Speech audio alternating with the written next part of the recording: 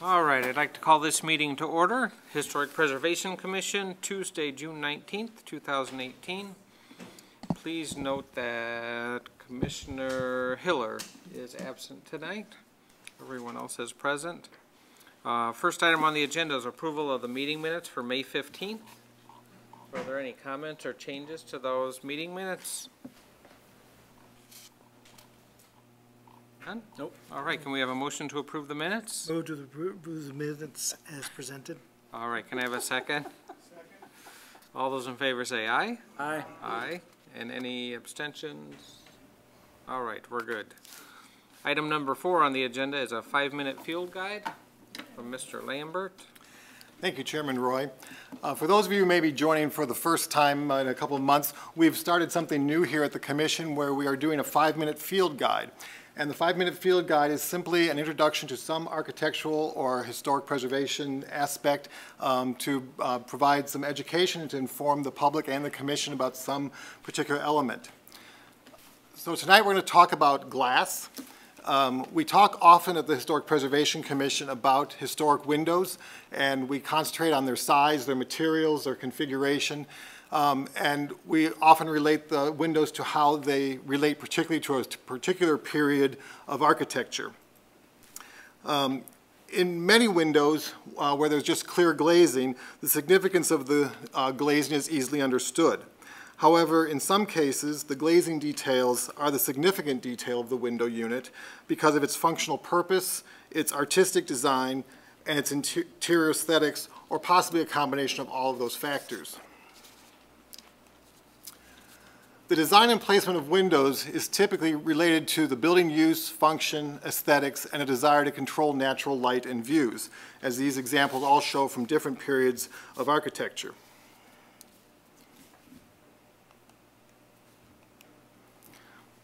In architectural design of all eras, regardless of the window type, glass is the singular material that bridges both exterior design with the interior decoration.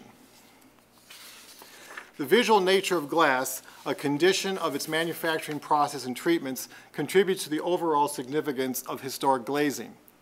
Over the course of centuries, various manufacturing techniques have improved the clarity and uniformity of glass, beginning with drawn sheet glass, cast plate glass, polished plate glass, prism glass, rolled, figured, patterned glass, and what we see most often today, float glass.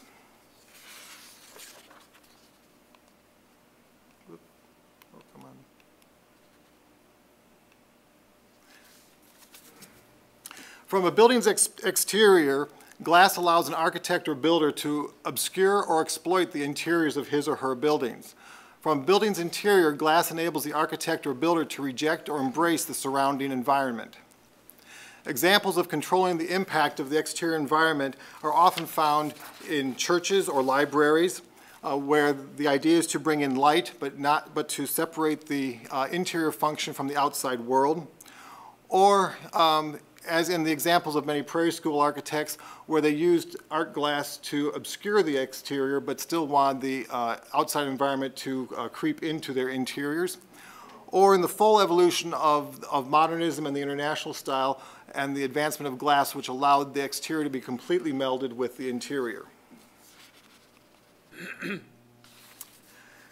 Oftentimes, glass is used to be a decorative element as part of the interior decoration, but many types of glass were designed to also let filtered light in. One of those types of glass that you would see often in mid-19th century churches or in libraries was griselle, which is that fine drawn black lines or grayed lines and artwork, figure work on white glass that allowed light to come in a diffuse pattern, but also prevented the people inside the space from looking out and being distracted.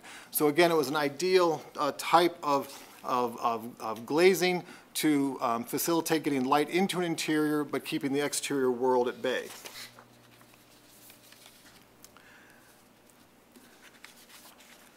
Stained glass windows come in a variety of styles and designs. From unique one-of-a-kind windows by famed Tiffany Studios or mass-produced windows sold through catalogs, leaded art glass windows separated the outside world from the interior world. Most are familiar with church windows, which sought to separate the worldly environment from the spiritual environment. However, residential examples of art glass were found in many homes, particularly in late Victorian era entry vestibules and stair halls. They were used in those stair halls for a specific purpose, because during that period, the idea was to minimize the harsh glare on the interior in those entry halls, because the custom of the day was for women to receive their guests and descend down the staircase to meet people in a vestibule. And the idea in the late Victorian period was not to have a glare behind the woman so she could be seen in full light, and also to provide the most dramatic setting to decide whether or not she wanted to receive the guest and invite the guest into the formal parlors further into the home. So the foyer was a very important place, and that's why you will see on lots of late Victorian period homes, you'll see very elaborate art glass in the vestibules.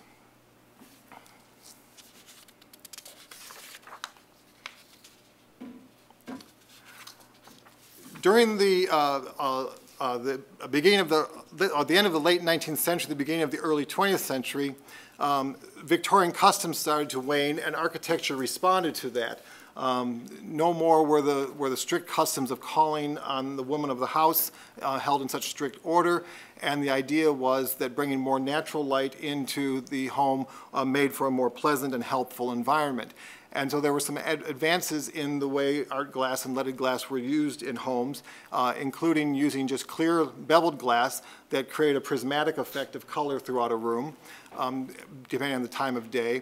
And also the use of colored glass and etched glass that were created with different types of chemicals and acids, again, to create particular hues in various rooms. The manipulation of light was not only used in residential examples, but was also used in commercial examples. And one of the advances at the late 19th century and the early 20th century was the use of prismatic glass. Prismatic glass was not only a decorative element found in storefronts, but had a specific purpose of eliminating the danger of gas lighting in long, deep commercial stores and allowing the light to be refracted and travel deeper into the store space. So these transoms that were made of these little squares of prismatic glass, again, were not simply an aesthetic choice, but they were actually a technological advancement to light the interiors of commercial spaces. You can see the example in the corner here. This was a prismatic glass designed by Frank Lloyd Wright. He applied a decorative element to the surface at the street, and there were lots of different designs embossed on that element, and you can see the horizontal prisms behind the design.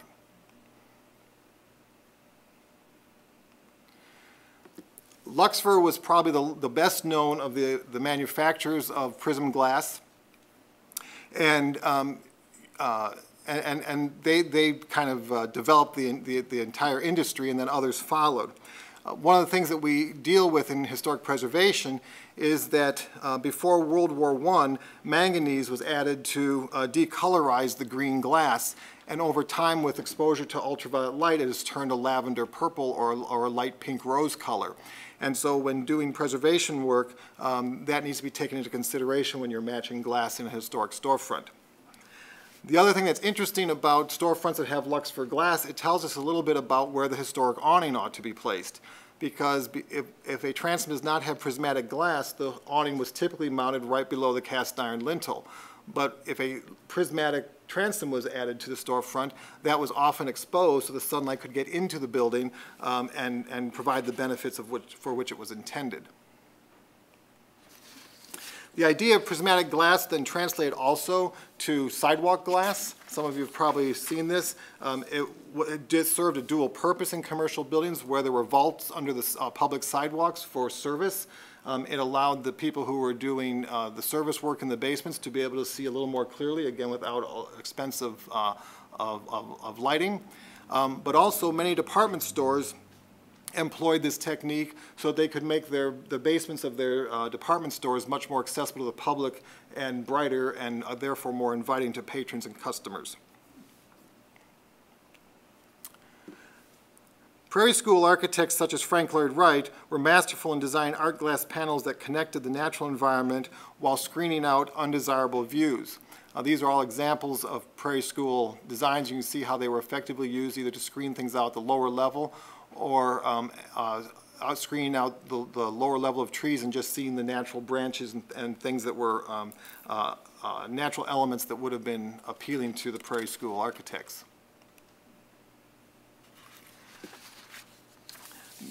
Glass can also serve as a unifying element between the interior and the exterior. Again, later work of Frank Lloyd Wright at the upper image, one of his Usonian houses, the Pope Leahy House, and then examples from the international style, with the lower left being our locally known Farnsworth House in Plano, Illinois.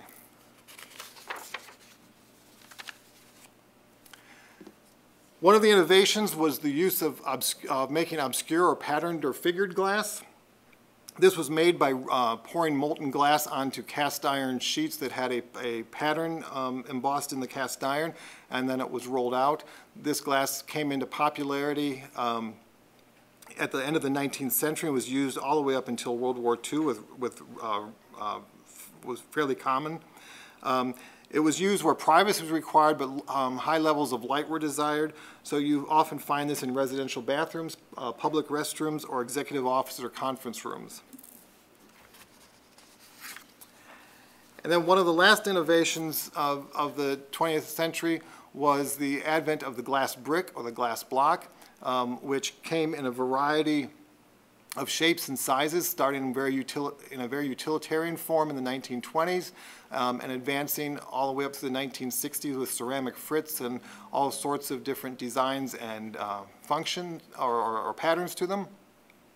They could be easily integrated into the architecture and create the smooth lines of the modern as well as fitting in with the international style. So for the preservationist, understand the aesthetic goals, the functional placement, and social customs associated with various types of glazing are an essential component in the determination of the significance of windows in historic buildings. And that is the end of this month's 5-minute field guide. I hope that brought some information to people who don't think about glass as much as maybe we ought to. Well, that was fantastic. Lots of stuff we didn't know, so thank you very much. You're welcome. Tonight we have 3 concept plan unit developments that we're going to look at before we get to the building permit applications. The first one we're going to talk about is 227 Ford Street.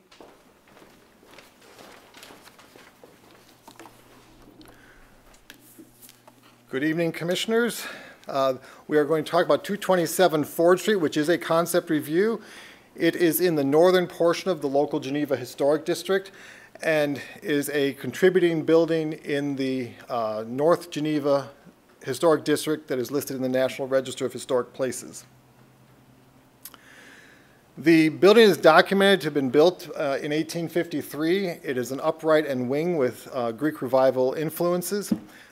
These pictures should help cool you off this evening. I've been working with the applicant Rick Nealis and his architect Sean Gallagher since I think mid-December, so we have some wintry scenes to cool you off tonight. The home has undergone several modifications over time. However, it does retain many of its original characteristics. So the wide entablature or eave detail at the roof line survives. The front door survives, and many of the windows on the Ford Street facade are original historic windows. In fact, between 1936 and 1939, the house was remodeled with the addition of the one-story flat-roofed addition to the west. And when that addition was made, they took the windows off the west facade of the home and moved those to the south wall of the new addition. So even in the 1936 addition, it is historic windows. However, also in that remodeling, to make the second floor more habitable and to provide some more light, they did add dormers around the home and added windows that are of a later period, but again, similar to the historic windows. The house is covered at this point with shingle siding. For those of you who have visited, you have noticed that. There are some unique considerations for this particular house, and one reason I chose to keep the winter scenes in, because this kind of shows this very well. When the dormer was put in on the upper right above the door that's shown in the right photograph, you can see that it created a lot of water that would come down right over the front door. That is one of the things that the applicant wants to discuss with you tonight. In fact, when we were there in December, there was a rather large, dangerous icicle about the size of a human being hanging over the door. So that is one area they would like to discuss with the commission. Going around the house, this is the west facade, so this is the side facing North 3rd Street. This is the side that is being proposed to change the most dramatically. This is not being pursued as a tax assessment freeze project, so this is only going under local review. The portion of the home at the far left in the upper left image was originally a garage. It has been attached to the house and has been converted to living space. But it does not have a known foundation under it. Again, a view of the former garage from the north. And then going around the rear, again, these are visible currently from the street, but they would not be visible in the proposal. There is a kitchen and a screen porch that are both in distressed condition and are being proposed to be removed as part of the proposal. I won't go into detail heavily, but I did want to just introduce the drawings to you, and I will let the applicant and the architect describe them in greater detail. But one of the things to note about this house is this was built before zoning was put in place in Geneva, and so the 1936-1939 wing extends out to and actually a little bit past the lot line. And the parts of the building that are shaded are not within the current zoning in the required yards per zoning. So these are the existing elevations of the home, and there's several drawings here that I'm just going to let them describe, but just to give you an idea, it's a very, very small house currently, and the proposal is to add a new two-story addition to the north side of the building that would replace the former garage, the existing kitchen wing, and the screen porch.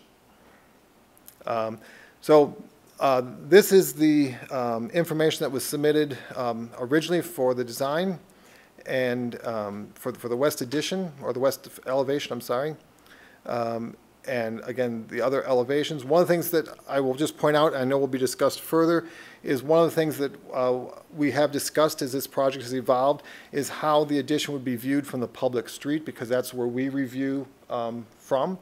And so this diagram is indicating where a standard height person would be standing on the public sidewalk, and how the current house would block a large portion of the view of the full two-story addition at the rear. There's also a proposed detached garage that is going to be built at the rear of the property. I will let them explain the floor plans, and there also is an alternate elevation that I will let the applicant and the architect walk through these with you. So at this point, I understand that Mr. Nealis would like to speak first, perhaps? And so we'll introduce Mr. Rick Nealis, and then Sean Gallagher will join him. Yes.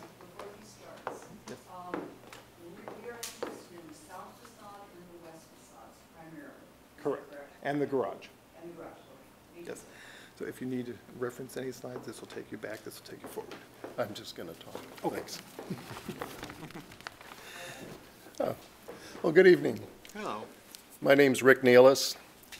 Kathy and I are looking forward to the restoration and construction of the property at 227 Ford. I've lived in Batavia since 1990. I have also done a renovation of a historic property in Batavia at 510 South Batavia Avenue. I purchased that in 1995, a 1902 Victorian-style house. When I purchased it, it was in a deteriorating state, and really in need of a facelift. Over a 5-year period, I converted it to office space, and it was a very expensive and difficult project. But if you see it today, it's a beautiful, really restored Victorian-style home, and it houses 5 local businesses, including my own. Kathy and I have enjoyed Geneva for many, many years. The restaurants, the shopping, the festivals, events are our common destinations. The small town and historic appeal is something that's hard to find anywhere. So the Ford property would be something of a dream come true for us. The renovation of the property at 227 Ford is quite challenging. It's in a major state of disrepair, and it's been an eyesore to the community for many years. The current occupants are an elderly couple, and they simply don't have the resources necessary to maintain this kind of a property. Unless a major investment's made within the near future, this property could become not salvageable. Kathy and I look at the Ford renovation as 2 distinct projects. First is the Ford Street facade. We love the way the facade looks, and we want to see it restored. There's 2 issues with it. One is the railing, the decorative railing over the southeast corner, and that needs to be replaced because it's deteriorated. And then the front door, as Michael stated, there was a huge icicle hanging down, but there has been water coming in over that door into the foundation for many, many years. And I expect once we get into this, we're going to be having structural problems underneath that door. Also, the bottom of the door is no longer existent. There's actually, when we went in, there's bags stuffed under it in the wintertime. Otherwise, there would be a 3 to 4 inch gap. So the front door, it needs to be restored. And the canopy is a design that Kathy and I would like to add. I think it adds some distinction to this property.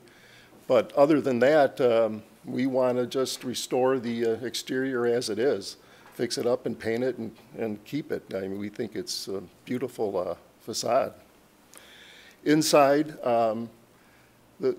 the first floor, we want to gut it and then restore it back to its condition. The second story has 3 tiny bedrooms in it and a powder room. We'd like to make that a single bedroom with a full bathroom. The second leg of the project is the 3rd Street part of the project. There the problems are quite severe. The kitchen, the foundation under it is literally crumbling, and you can see the floor is buckling from it, and it's not salvageable. There's a bathroom on the first floor that is barely functioning, and the reference to the bedroom that was a garage, it's in such a deplorable state that neither Kathy and I have had the gumption to go into it. It has been neglected considerably for the years. So what we would like to do along 3rd Street is to remove the garage area, the bathroom, and the kitchen, and to rebuild it. So along 3rd, we would like to have a master bedroom suite and a separate entrance on 3rd. And then behind it, we would have a kitchen that would lead out to a screened-in porch and a deck. Second floor on the addition would be another bedroom with a bathroom. We'd be also interested in putting a basement, and then on the north end of the property, a 2-car garage. This project would restore and preserve much of the historically significant structure on Ford Street, and it would add a substantial new addition on 3rd Street that would complement the Ford Street historic frontage. The addition would turn the property from an eyesore into one which would beautify the area along with the other restored properties for many years to come. We hope you find support to our project, and I thank you for your time. Thank you. Thank you.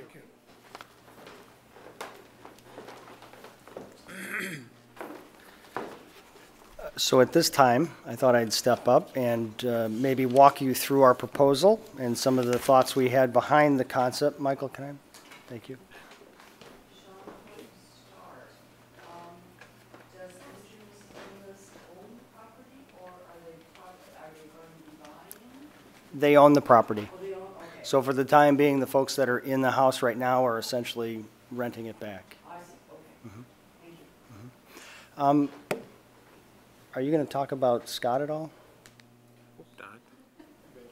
Why do we, Can I say something before I launch into this? that would be really distracting. Would it? Okay, then I'll talk about it later. Never mind. All right. Okay. All right. So, all this to say, and will this allow me to scroll? Good. Okay. Great. In terms of the project, the height of this house is just at 20 feet. Okay. Our addition is 24 feet, and we have as high as at least 32 feet, depending on setbacks. We can get almost as close as 34 feet. So to that end, we are working on a house that is quite small, short, diminutive sort of thing. So in working with that, as Rick mentioned, the Ford Street as well as the 3rd Street side of the original house are going to be restored. Windows will be restored. We are going to propose that at least with the restored windows, we would do Marvin wood combination screen storm units to help protect them. Some of them have storms, some have screens, some have nothing. And so they're in really rough shape, but they are salvageable. So it is a shingle-sided house over a lap siding, but we are going to maintain the shingle siding on the house and restore that.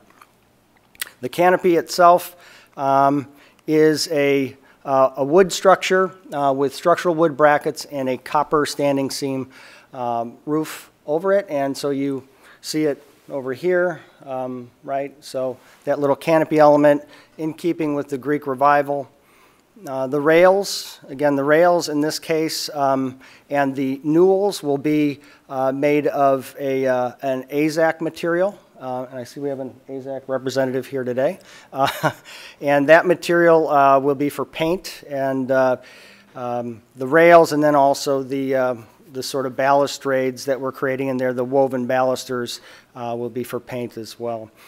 In terms of the elevation that you see from 3rd Street, and Mrs. Zinke, I appreciate your sort of bringing us into where we need to focus the attention. And the Ford Street side, or the 3rd Street side, I'm sorry, we have 2 proposals in front of you today, and I want to say I appreciate Michael Lambert and kind of the back and forth. He sent me a couple of thoughts last Thursday, and so we want to propose that we look at this version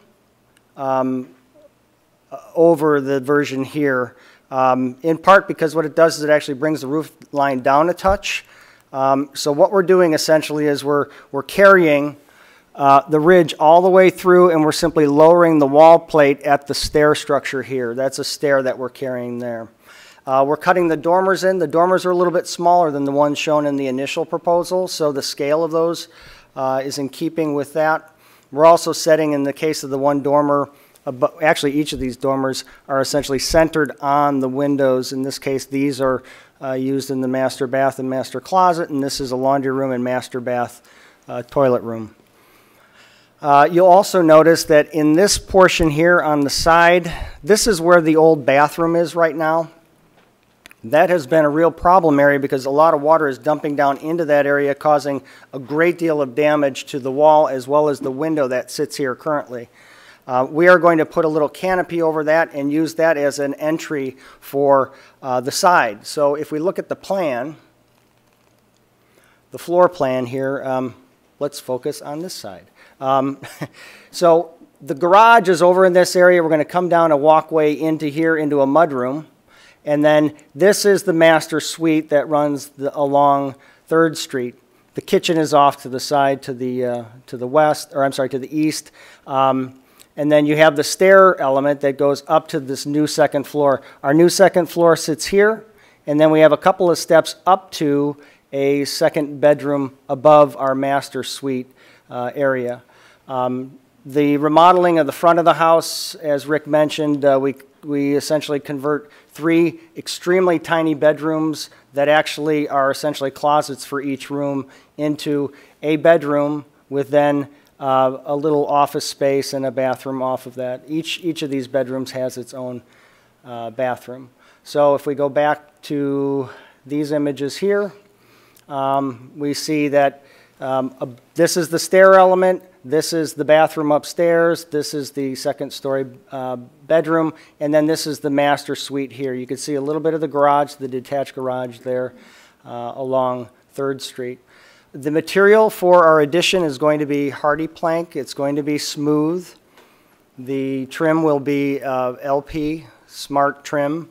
We have modified the gable look. On the original house, it has what I affectionately call pork chops. They have returns on the ends of the gables. So let's take a look at the existing. Oh, yeah, okay. So you'll notice that there's this sort of return here on the frieze board. It's like a little pork chop shape.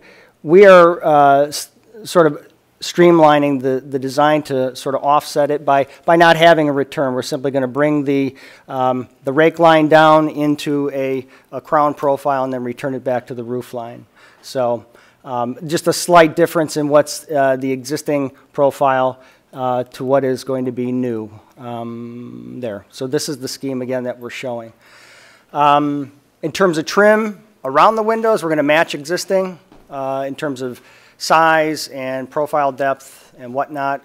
The siding will be a lap siding. It will not be a shingle siding, it will be a lap siding, so it will have a sort of distinction from the original house, and its lap will be a 6-inch exposure. Shingles will all be architectural dimensional shingles. The existing house will also receive new shingles as well. And then in terms of lot area and lot coverage, these sorts of questions, I know, Carolyn, you'll sometimes ask about that, so I might as well address that. In terms of allowable, we're allowed 3,796 square feet. We actually have 3,752, so we're about 45 square feet under that on lot coverage.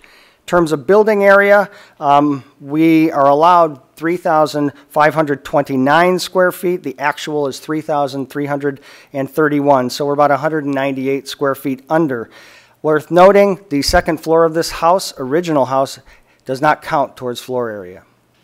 So the house is that short. So a little bit of the second floor counts in our addition. And actually, these calculations are based on my original elevations. It'll actually be even less now. So I gave you the height, and I did send an email out that sort of itemizes everything, and I think Michael did a nice job of sort of summarizing all of the scope. To that end, I'm open to answering any and all questions you may have. Who's going to speak first? Well, I'll talk first. When I first looked at this, I thought that on the Ford Street side, that the canopy was a little bit of false historicism, and that's the only issue I had with the Ford Street side. I understand now why you're doing what you're doing, and I'm not sure you can come up with a better solution than that isn't false historicism. So it's kind of a compromise of that's going to work. That's probably going to work for me. I mean, I think if he did the returns, then to me that would be kind of the false. Yeah, I still think, I don't know. I mean, I'd rather not have it at all, but I understand why you have it. Sure. Yeah. If you added a gutter, it wouldn't. There's too much water coming down at that point. Yeah, it breaches. It would breach that, and then you'd have a human-sized icicle. Oh, okay. Okay. Well, so the front. I mean, and I think the replacement of the railing is fine too. I don't. Mm-hmm. And since it's high enough up, I don't have a problem going with a maintenance-free version of that and not being wood. So, mm-hmm. The problem I have with the 3rd Street side, it's not really a problem. The issue I have with the Third Street side, I would really like to see the whole house, or the Third Street addition, almost mirrored, so the one-story addition would be on the side that connects to the house, and then the two-story was on the other side. And I know planning-wise, I'm not sure you can get that to work, but I'd really like to see a one-story link more than this, what appears to be a larger two-story space slamming into this diminutive house. And it's, I know it's a difficult thing to do, but even if you had something, I mean, I don't know whether you've looked at how much you can change the roof height of the stair section there to try to get that to become the link and bring it down. If you can bring that down any farther, I don't know. That's the only, that's the problem I have with the, I'd like to see a distinct link there and not just this two-story come into it.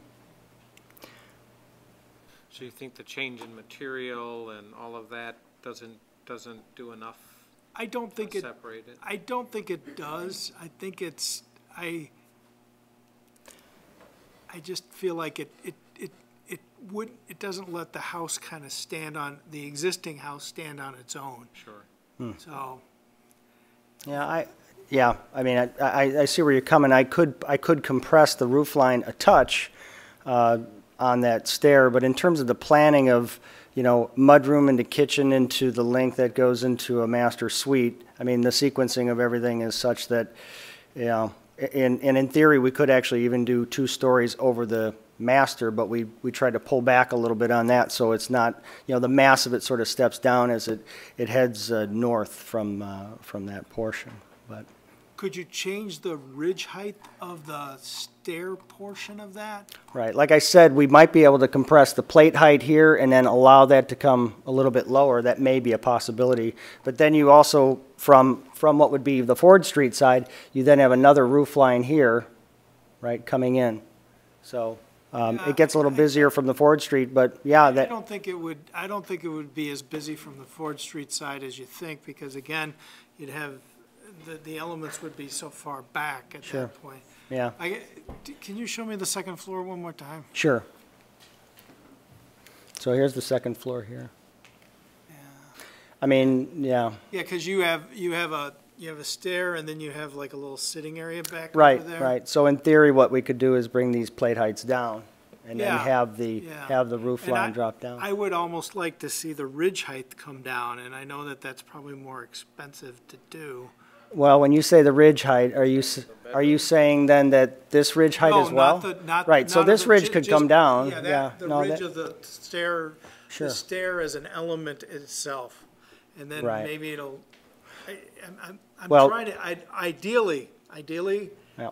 I would have it not any higher than the existing house, but I don't know whether you can even get to that. Yeah, well, I mean, you got head heights and, 6'8" and all that good stuff. I understand. Yeah, yeah. Yeah, so to that end, what could happen is we could bring that roof line down to somewhere in here. My recommendation would actually be to just simply carry it till it becomes a ridge here, so I mean, that's going to be easier to construct, and then you can maintain the plate up there. I mean, that's another approach to it. I mean, and if that would be amenable to you, I have no objections to Well, tweaking the it's design. an idea to Sure. to No, look at. mean, I appreciate that, That's yeah. but my idea would be is to try to get more of a Mm-hmm. connection between, No, I know what you're saying. yeah. Sure, yeah, yeah. In trying to create a transition that is Transition. from here to a lower Yeah, element to exactly. a higher element, yeah, and then back down. Exactly. Sure. No, I appreciate that. Okay. But other than that, it is I think it's a fine design, and it really does, I think it was difficult to tell what was old and what was new in the way of like the plan itself, but Sure, it was able to work it out, so good, it good. Right, other comments? Can you go, go ahead, Jim. You go ahead. Can you go back to the current? Oh, the original, or the existing house?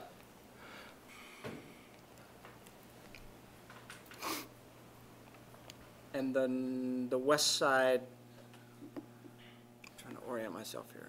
That's the it's one the with the lower right right. above his finger, So that's the west. Right, so this is 3rd Street.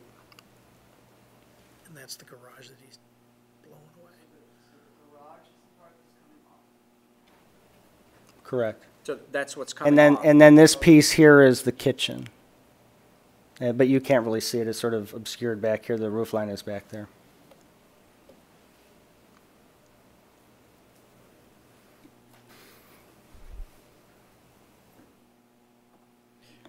I guess looking at what's proposed, I mean, I almost feel like where that doorway is on right there, creates some separation Yeah, between that first level yeah. and the second, because it appears to be set back. It is, yeah. And there is a little roof line that kind of bridges between the 1-story piece and there. Yeah, yeah. And I do like maintaining the ridge line and doing what we can to lower the house. I'm glad to see work being done and the amount of restoration that's being proposed here. Good. And I'd It's a be, terrific old house. it is, it's a gem. I really don't have any concerns, any significant concerns with this. Yes, Rep. Carol? Yep, I guess I'm not. I was looking, can we go back to the Ford Street facade? It's right here. Right up in the top. Yeah. I'm thinking that the canopy over the door, which I understand, seems to be really critical. I think it's a little too complicated. Could you use it isn't a canopy over the window that is right above it and to the right, but it's the peak that's over the long window that goes through the roof line. Could you make the canopy over the front door very much like that, which would be a simpler design? So that it's open, so that there's no front to it? So that it's open rather than that solid panel, Okay. and perhaps the brackets that come down. Mm-hmm. How are the brackets going to look from the side? We have a side elevation. Let's see if we can find that. Well, rats. You really can't see it very well. Maybe this. Can you just describe it? Yeah, so it'd be sort of an OG profile that sort of flares out, and then, I mean, it projects out probably about 30 inches at most. But it's going to have a 5-quarter backboard, and then it's going to kind of flare out in a sort of an OG profile. Instead of it being like a straight bracket or a sort of a arts and crafts curve sort of thing, it's going to have sort of an OG profile to it. Mm-hmm. Could you simplify that maybe too? Well, Greek Revival, I'll consult with Michael about what would be an appropriate profile, but I think an OG probably would be appropriate for this style. It could be, we can talk about some Greek Revival details. And Sure. see what you and your Yeah, client yeah. look at that. Yeah, one concern I have about opening it up is how do I keep it from going out? So when you start to land stuff on it, it naturally wants to pull out, so you need something to tie across. So that's in part what the front of this does. And we are, in a way, threading the needle, for lack of a better term, between a historic head casing that we're going to keep and the window sill right here. So what we're doing is we're trying to, and one thought was, well, maybe we could do a shed style, but you can't because the way this window aligns, the shed actually hits the window. So, we're trying to, really make it work for this. So I could certainly look at something that, again, I don't want to get too flourished on this because, you could do sort of an arch too across it, but I don't know if that'd be, I don't yeah, think that would right, work with the style. Simplify it. right, yeah. But that opens it up, and it still keeps the tie together, so. I think that actually Sure. simpler, Mm-hmm. than what you have right here. I mean, we could kind of draw down the amount of trim. I mean, we do have a couple layers of cove and crown on there to give it a little bit more character, but I wouldn't want to get too, too naked with it, too overly simplified. But we could certainly simplify it a touch, sure. And then looking at the west addition, that's 3rd Street. I like the fact that you do have that large doorway, and I think with a side light on the side. Yes, ma'am. Mm-hmm. I'm wondering if it might not even be a better idea to have that more glass. Okay. So that it's very light, very bright, and that also might add a way to differentiate between the two buildings. So have a paired side light, so that here I'm going to show you the plan at this point and show you kind of why we've decided to do a single 36-inch service door and a side light. Though we could do an oversized, say 42-inch full view door there. We have so this becomes a mudroom, right? And so you've got a 36-inch door, you've got about 2.5 inches of mall space, and then about a 14-inch side light, giving us just enough room for essentially a bench and then cubbies or storage in that little room. But one way to kind of switch things up is to do an oversized door. I mean, that's another option for that. You're still going to get the same amount of light, but it does kind of create a distinction. That might be a thought. Okay. Just wonder if maybe you could make the structure a little bit thinner, have a little bit more glass and a little less structure in that door to let more light in. And Oh, in terms of the kind of sticking in the railing on it? So instead of it, yeah, okay, so maybe being a full view French door versus something that looks more like a side service door. it's kind of to what Carolyn's saying is Yeah. how do you separate the old and the new? And, Sure. And glass is a great way to do that. Right, it's a good theme, right? It's a good thing we're talking about it tonight. I didn't think about it until, Right. 10 minutes ago. Yeah. And it might also, it might make the whole area look a little simpler. Sure. Rather than a little too fussy. Good. And I was just curious, do you know off the top of your head what the square footage of the original house? I don't mean, what's going to be left of the original house is? I don't, but I sure could get that to you. I mean, right off the top of my head, I don't. Okay. I don't. Because I wanted to compare what the square footage of the new addition would be. Sure. To what's left of the original house. Well, we could just kind of at least quickly look at the floor plans. So here is this is all outlining the original house, okay? This is the one-story piece here, okay? This is really the original house. There is a kitchen that's back in here, and then that garage sits over here. So we probably have some existing plans, right, Michael? See existing. There. I'm sorry. Yep. So here's the first floor. So here is what we're keeping. All of this here. Okay. This is where we're entering now into a kind of a side mudroom where you're talking about the doors. This is that garage, and then this is the kitchen, which is actually kind of falling into the earth. Yeah. So you can see it visually. I don't have a number for you. I can get that. Absolutely, I can get that. Just looking at the drawings, I'm going to guess it's something like, one part is what will be left of the original house, and 2 parts will be the addition. I'm looking at it, is that seen? It probably is somewhere in that neighborhood. Yeah. So if we look at this, well, actually, so if you look at the foundation plan, here's the addition. Yeah. So it's like 1.5 to 1 sort of thing. Yeah. Yeah. Mm-hmm. All right, other comments?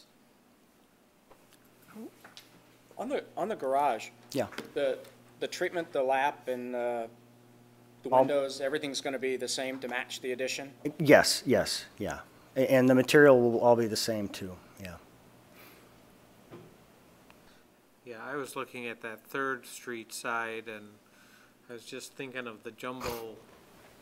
It's a big jumble, bunch of little things, and I think you've really brought it together. And and made it actually a house rather than Good. just a bunch of Yeah, planes that are all in different levels. And good. Well, I appreciate and I that. like what you're doing with the materials and all of that stuff. And I think Carolyn and Paul had some really good suggestions or Yeah. things for you to look at. Yeah, absolutely. And they're all reasonable things that I think would enhance it. And I do want to actually point back to Michael just to say, last Thursday, this sort of back and forth in getting to this idea versus the other one, I think it just takes it a little step in a better direction. So I appreciate that kind of back and forth that we have. It's helpful for me, so. All right, any other comments from us? So, And do you oh, have I'm sorry. enough information from us? Yeah, so I mean, in general, other than these adjustments, the general tenor is positive, yeah? Okay, good, wonderful, thank you. Thank you. Can I add, I was just having a curious thought. It's very difficult to see what's on Third Street because of the bushes that are there. It was nice to see the winter photographs because you could actually see it. Are you expecting to leave the bushes? Are you going to rip them out and replace them? I think there's a lot of things that are going to change, a lot of things that are going to be improved. Yeah. Yeah, thank you. All right, thank you. Look forward to seeing you next time. All right, next concept plan is for 609 Fulton Street.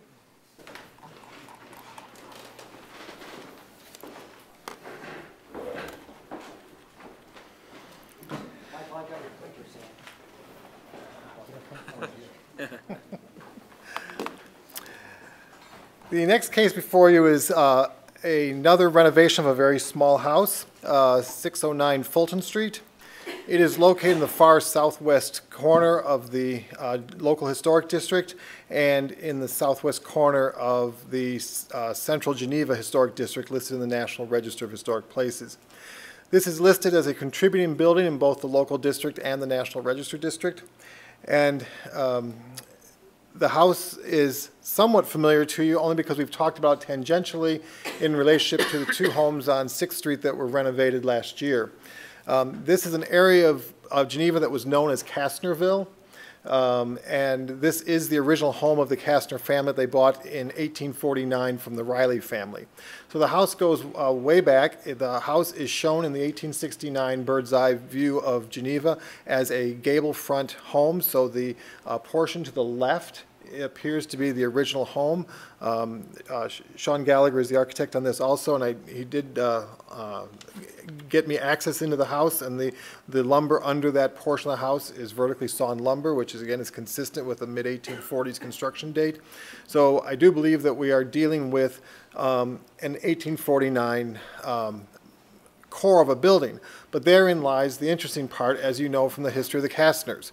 The Kastners were scavengers and house movers and remodelers and built. So this house is a conglomeration of a lot of different architectural influences that has expanded to its present form today. So there is no one distinct or particular era, but rather this is a palette of multiple architectural elements and forms and periods represented. These are the two side views of the existing home. The west elevation is slightly visible from the street, and I bring that up because of some of the requests that are being brought forward for your input. There is a rather large house that was built as an infill house very close to the west side of this property. The east side is a carport. It appears to be a garage from the street, but it's actually a carport. It does have an overhead door, but it is otherwise a partially open structure. It is built actually in very close proximity to the east property line. So I mentioned in the staff report, and this is a critical part of the consideration of this evening's discussion, is the carport is not structurally sound to have a second floor put over it for habitable space. Also, the second floor can't be built out to the far eastern edge of the existing carport because it does not meet current zoning. There is also a small rear addition on the building that was looked into, but again, it will not carry a second floor either because of the way the foundation was constructed. So the house, again, is a small home, and they're trying to maximize the livability of the home. Again, here is a small site. You can see it was carved out of a larger site. The rear portion of this lot is part of the homes that are on 6th Street. And again, this is the area, again, that was Kastnerville, where they kind of did as they pleased for about 50 years here before Geneva kind of caught up with them and got down to this area. These are the existing conditions. Let Sean explain it a little bit further. The existing floor plans and the proposed renovations. And I'll let Sean explain this more. And there's some alternates that they're going to introduce for your input and consideration, because again, this is a somewhat complex project. I will identify a few things just briefly. You may want to have some discussion about the treatment of the garage door. He has a couple suggestions, so I think he's looking for feedback. The original front porch was closed in probably at least 40 years ago. It now has actual functional space. There's a powder room and an entryway in there, so the possibility of opening that up again is not very practical. Then there are a couple options for how to treat the west elevation to make the second floor more usable. Again, it's a very low house. Sean's got these short little houses. This month is his theme. And then also some suggestions of trying to build out some storage space over the existing carport, which storage space could be built out in accordance with zoning and the other considerations. So Sean's got a lot of detailed drawings here for the concept review. I will let him review that. So at this point, I think it would be best if I sat down and let Sean Gallagher come up and explain this project. Oh, Gary Wilson and Candace Phillips, I think, would like to speak. Sorry. Hi. You need to go backwards or forwards for the slide. Okay, I won't use any of that. Good evening. My name's Gary Wilson. It's nice to be here this evening. My wife Candace and I are both really excited to be at this point where we can have the plans reviewed with you for concept review. And we are on the short house theme, as you can see, so that's why we're here. We have some limitations, but hopefully what you see from the picture is in the 5.5 years that we have lived here in Geneva, we've put a lot of time, effort, and resources into bringing some beauty elements to the home. We do that both for our joy of creating a home, but also for our love for the community, which has, we had that initial love 5-6 years ago, coming and having a great lunch at Preservation. So we're really happy that Lawrence is here. We kid him all the time that he has a lot to do with why we decided to make Geneva our home.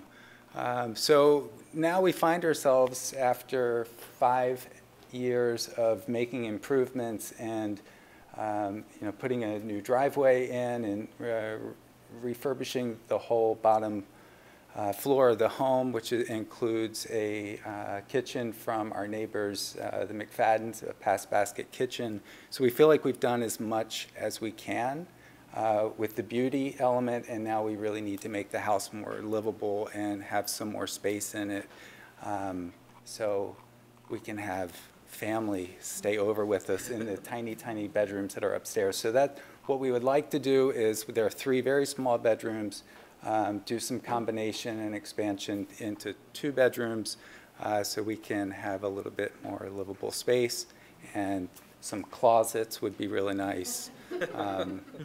That's what we're up to. So. All right, thank you very much. Yeah, we'll take questions. And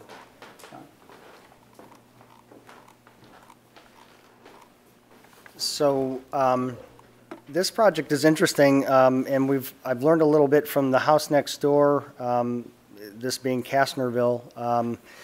This house, actually, we're planning on taking the shingle siding off and exposing the Dutch lap siding, which looks in pretty good condition. What's interesting about the house next door is that it has a very similar Dutch lap siding. And we believe it was part of the entire enclave of Kastner's. And so I happen to know the contractor on that project, so I reached out to him and found out that that house was built with siding and no sheathing.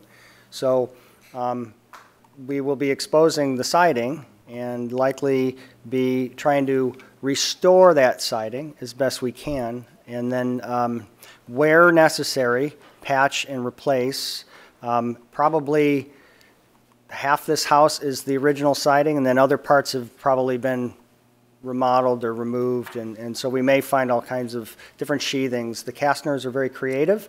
Some of the structure in the basement includes a wheel hub, I believe, that helps to hold up a steel wide flange on a pipe column that is, I don't know where they got it, it's enormous. Might have been from a rail yard somewhere, but so a lot of interesting things with this house that we're hoping to uncover. Windows are a serious issue, and if you had time to look through our proposal, you'll notice that we also included in there a fairly lengthy proposal that was to be submitted back when I used to be on the commission by Mary Bencini, yeah. And so she had a gentleman by the name of Lou Labuda look at these back in '07. And, oh, okay, I thought I set it off. These windows are beyond repair, I'm afraid.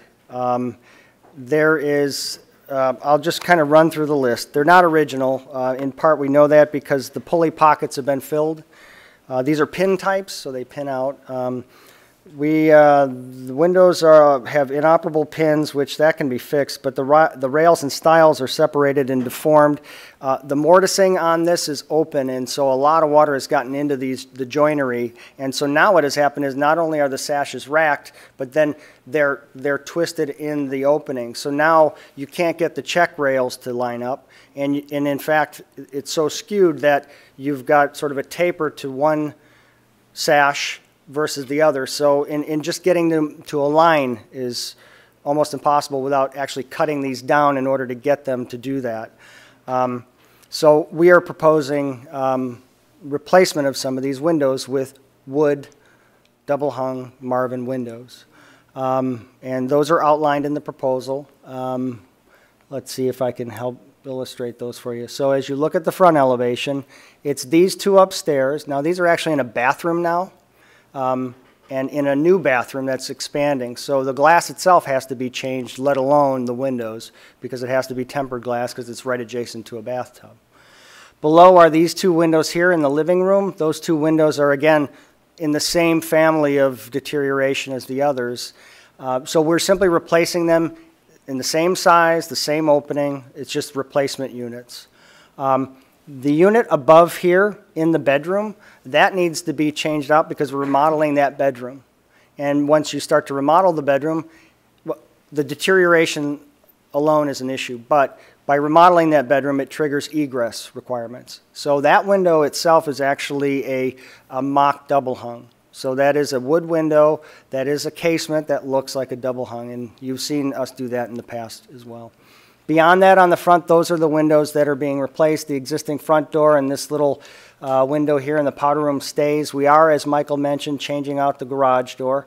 The garage door itself, I think there's a photograph of it now, has this sort of odd little angle to it. So we will be replacing that, softening the curve to give it a little bit of character on that elevation. So here you see it here with it's sort of a compound arch. Garage door, it will be wood. And then as far as the addition, so you do see the addition off the side. Into the knee wall, we have about 5 feet of the existing house. So the idea here is to at least create a shed off the side of that. That is shown here. So here's an example of one of those. There's the shed there with a pair of windows here and then a small window there, and then these new windows on the first floor replacing existing windows. We do show an option here. So one of the thoughts might be we could actually salvage the existing windows that are in the lower level and use those in the upper level. They're like French casements. And so one of the thoughts was, well, you know, those windows, those might be salvageable. So if we could, maybe we repurpose those for the master bedroom here and then the master closet. And then new windows here to gain more light into that living room. The living room occupies this entire area here on the first floor. So you do see a little bit of this elevation. As Michael mentioned, the house next door is quite tall and quite big next to it, so it sort of dwarfs this elevation. But we do need the head height in order to just simply get access to a little bit more of the edge of the house.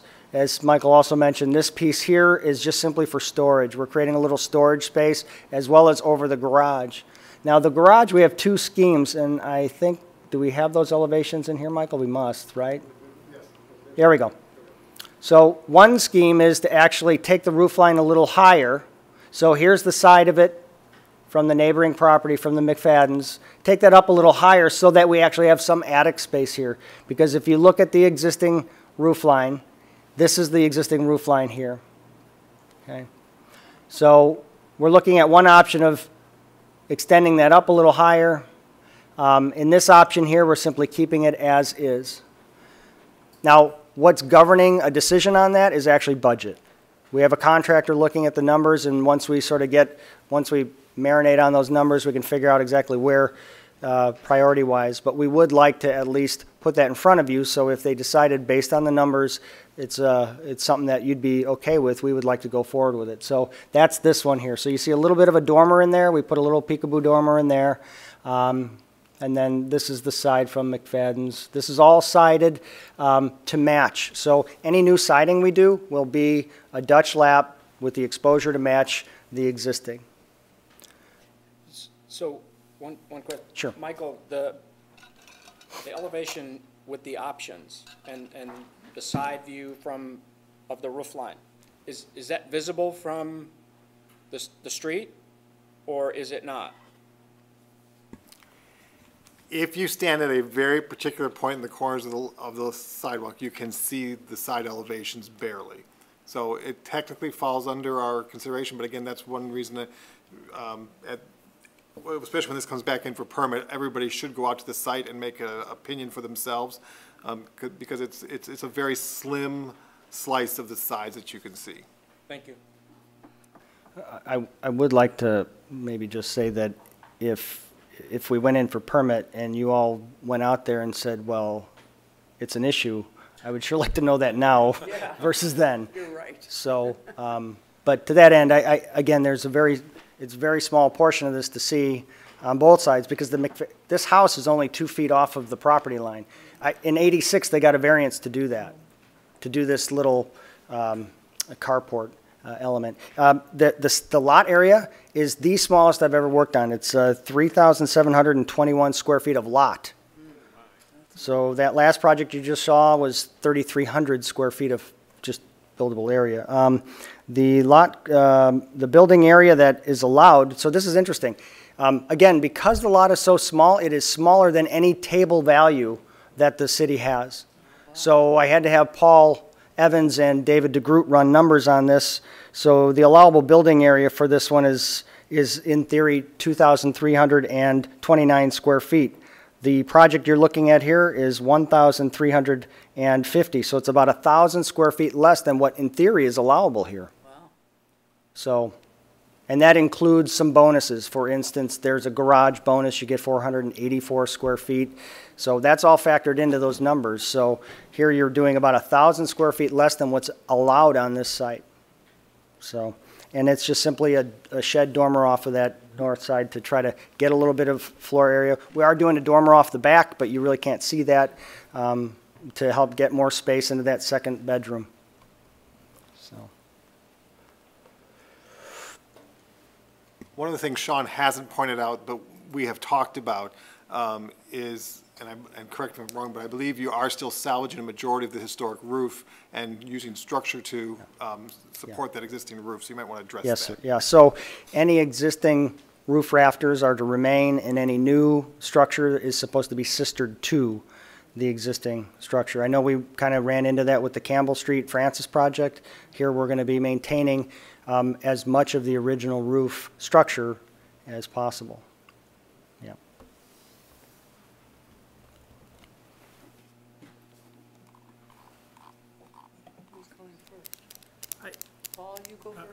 I could go first. thank I don't really have the dormer on the west side, I don't have a problem with that at all. That, I know it pops up through and Oh, it'll be visible, but it doesn't, I think, change much of the character of the house. The roof over the existing, over the garage, this one here, Paul, here? yeah, on the one up there, yeah, on the option. I think that changes the character of the house considerably. Yeah. And the scale of the house, I'm not, Would you object to something a little smaller? I wouldn't. Or just not change anything at all? Because No, again, I it's think- such a I think- janky I kind think of, the dormer is what throws me off, one of the things Oh, that throws okay. me off with it. And then the height of it being, the Yeah, height is within proximity. considerable. Yeah. But I guess if you put the dormer off the back, I wouldn't have a problem at all, you know, Because the dormer seems to call, says, look at attention me. to it, Yeah, yeah. it does. It's just a roof surface. interesting. So you'd be comfortable with its height if there was no dormer there? I still want it a little less than that. I don't know how much less, but, you know, I know you. Throw me a number, just something.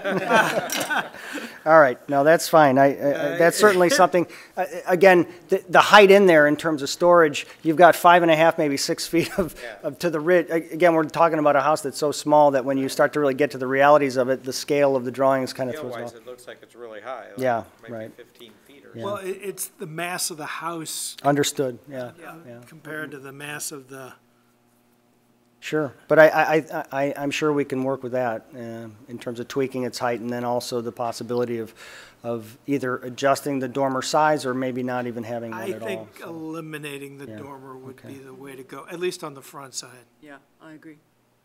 I think it calls too much attention to the carport, Okay, even though I mean, that carport was built in what year? 86, with a variance to get 2 feet from the property line. So, and you're talking about the round dormer that's in the new No, No. proposed garage? I'm talking about this, Oh, that this one, dormer sorry. here, yeah. That one there, yeah. Yeah. We- The we round, did- the round dormer's in the back, that's These? Got it. the rear Or- elevation, right? Yeah, these back here, yeah, they're off the back, Yeah. yeah.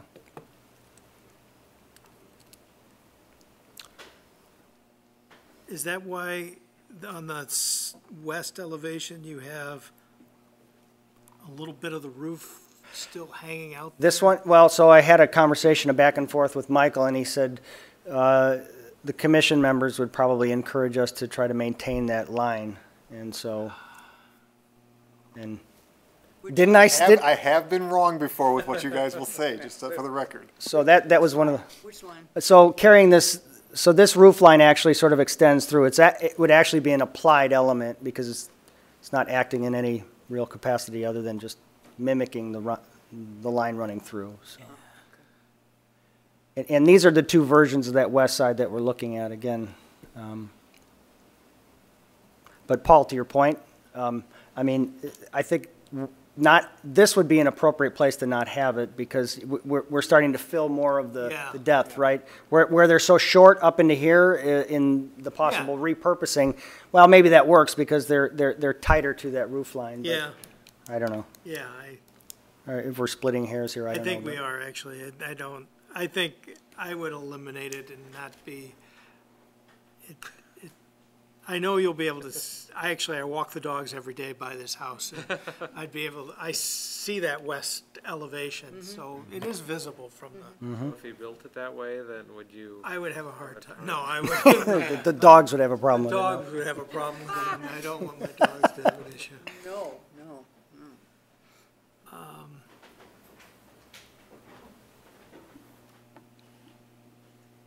Can you talk a little about the addition or the porch, The canopy? the canopy at the porch? What- Sure.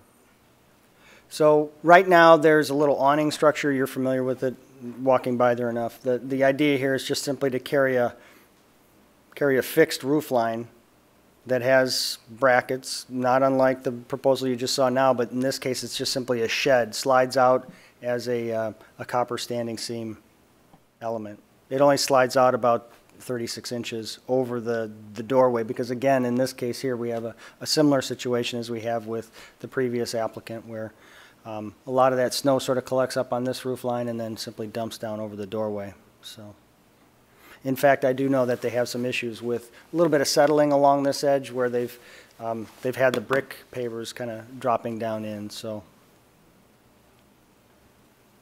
To me, the roof, it really accentuates the front door, so you know where to go. good.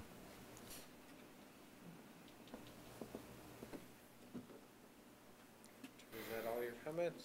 That's it for me. All right, who's next? Jim? Go ahead. Okay. All right, looking at the Fulton Street elevation, I can see what you're talking about doing with the garage. With the door. The door on the garage and where's the elevation that, yeah, okay. Do you have an elevation that shows the garage without the additional space up above? Yep, it's this one. Where? Well, there's the roof line right there. Oh, I see, okay. And then there's the roof line there. Okay, yeah, the words are kind of in the way there, all right. The thing is, that roof line is so low right now, it looks really so compressed. It makes the garage door look oddly scaled with that. I'm not quite sure why they did it the way they did, but they did a lot of things for reasons we don't know, so. But I agree with Paul that the garage, or will it be in a garage or will it still be a carport? No, it'll be a garage, so we're gonna actually have to do fire-rated drywall on the inside face, and then we're gonna enclose the side, because again, the weather gets in there. Right, So okay. that's why we're showing siding on this side versus the lattice that's on there now. Okay, all right, so then we will call it a garage. I agree with Paul that it appears that the new roof seems to be too tall for the scale of the house. Okay? But I can understand that they would like a little more room to put Christmas decorations, et cetera, up in the top there. So can you find a compromise between the tall roof Yes. and the real short roof? Yep, I can and I will. Okay. And I think the dormer And goes a long way yeah. to And illuminate the kinda dormer, give it- at least from the front facade, yes. Okay. And the shed dormer, up on the second floor, how far, It's about 1.5 foot push back from the front elevation. okay. And is it also, a push back 1.5 feet from the back elevation? No, structurally, that's not, from the back elevation? Back Yes, ma'am. elevation. Yeah, absolutely. Yeah, so it's essentially centered. So actually, you're looking at the west elevation here, it's centered so that we can actually then create center lines for windows below, over the living room and that sort of thing. So it's at least balanced in that elevation, end to end.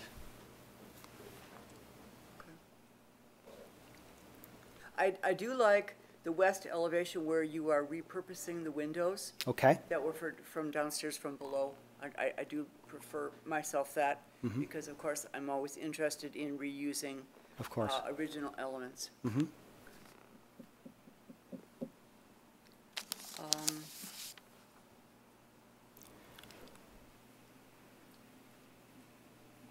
I guess that's all that I have. Thank you. Thank you. Right, other comments? Before you leave this, just because Sean mentioned, I don't think I got that far on the slides. If you want to go through the windows briefly, they're at the very end, the windows and the siding, just to give you an idea Yeah.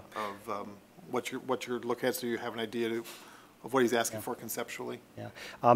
Just one interesting little tidbit here, and I know we're holding up everybody else, so I don't want to, but this is really weird. What they did was they actually applied the trim board over the face of the Dutch lap siding. Usually you want that to die into the face of your trim.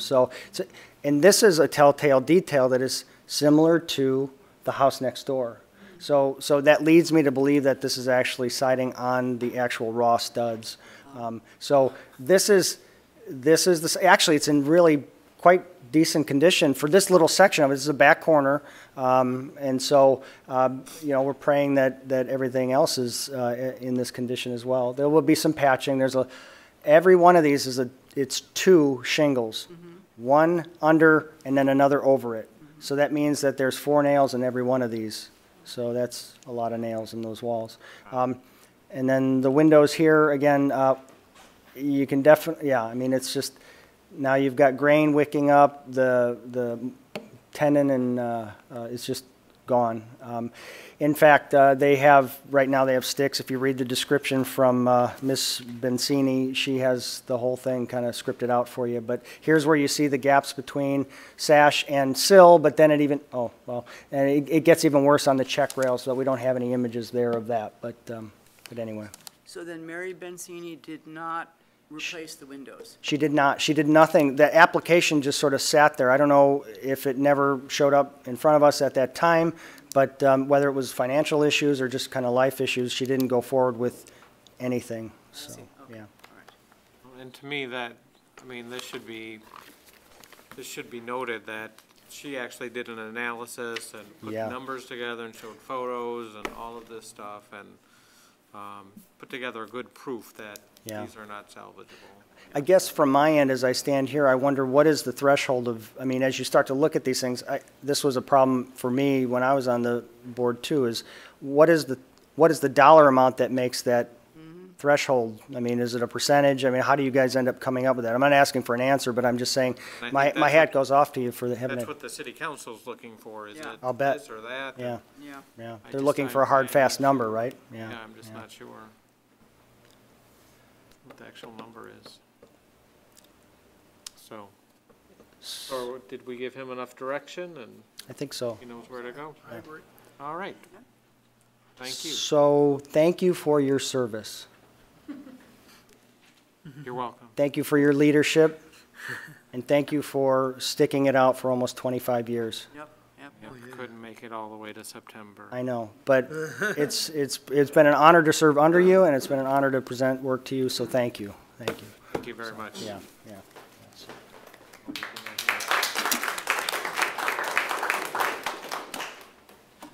Just say thank you. That's it, thank you. Oh, good, all right. All right, the next concept review is for 307 to 309 West State Street.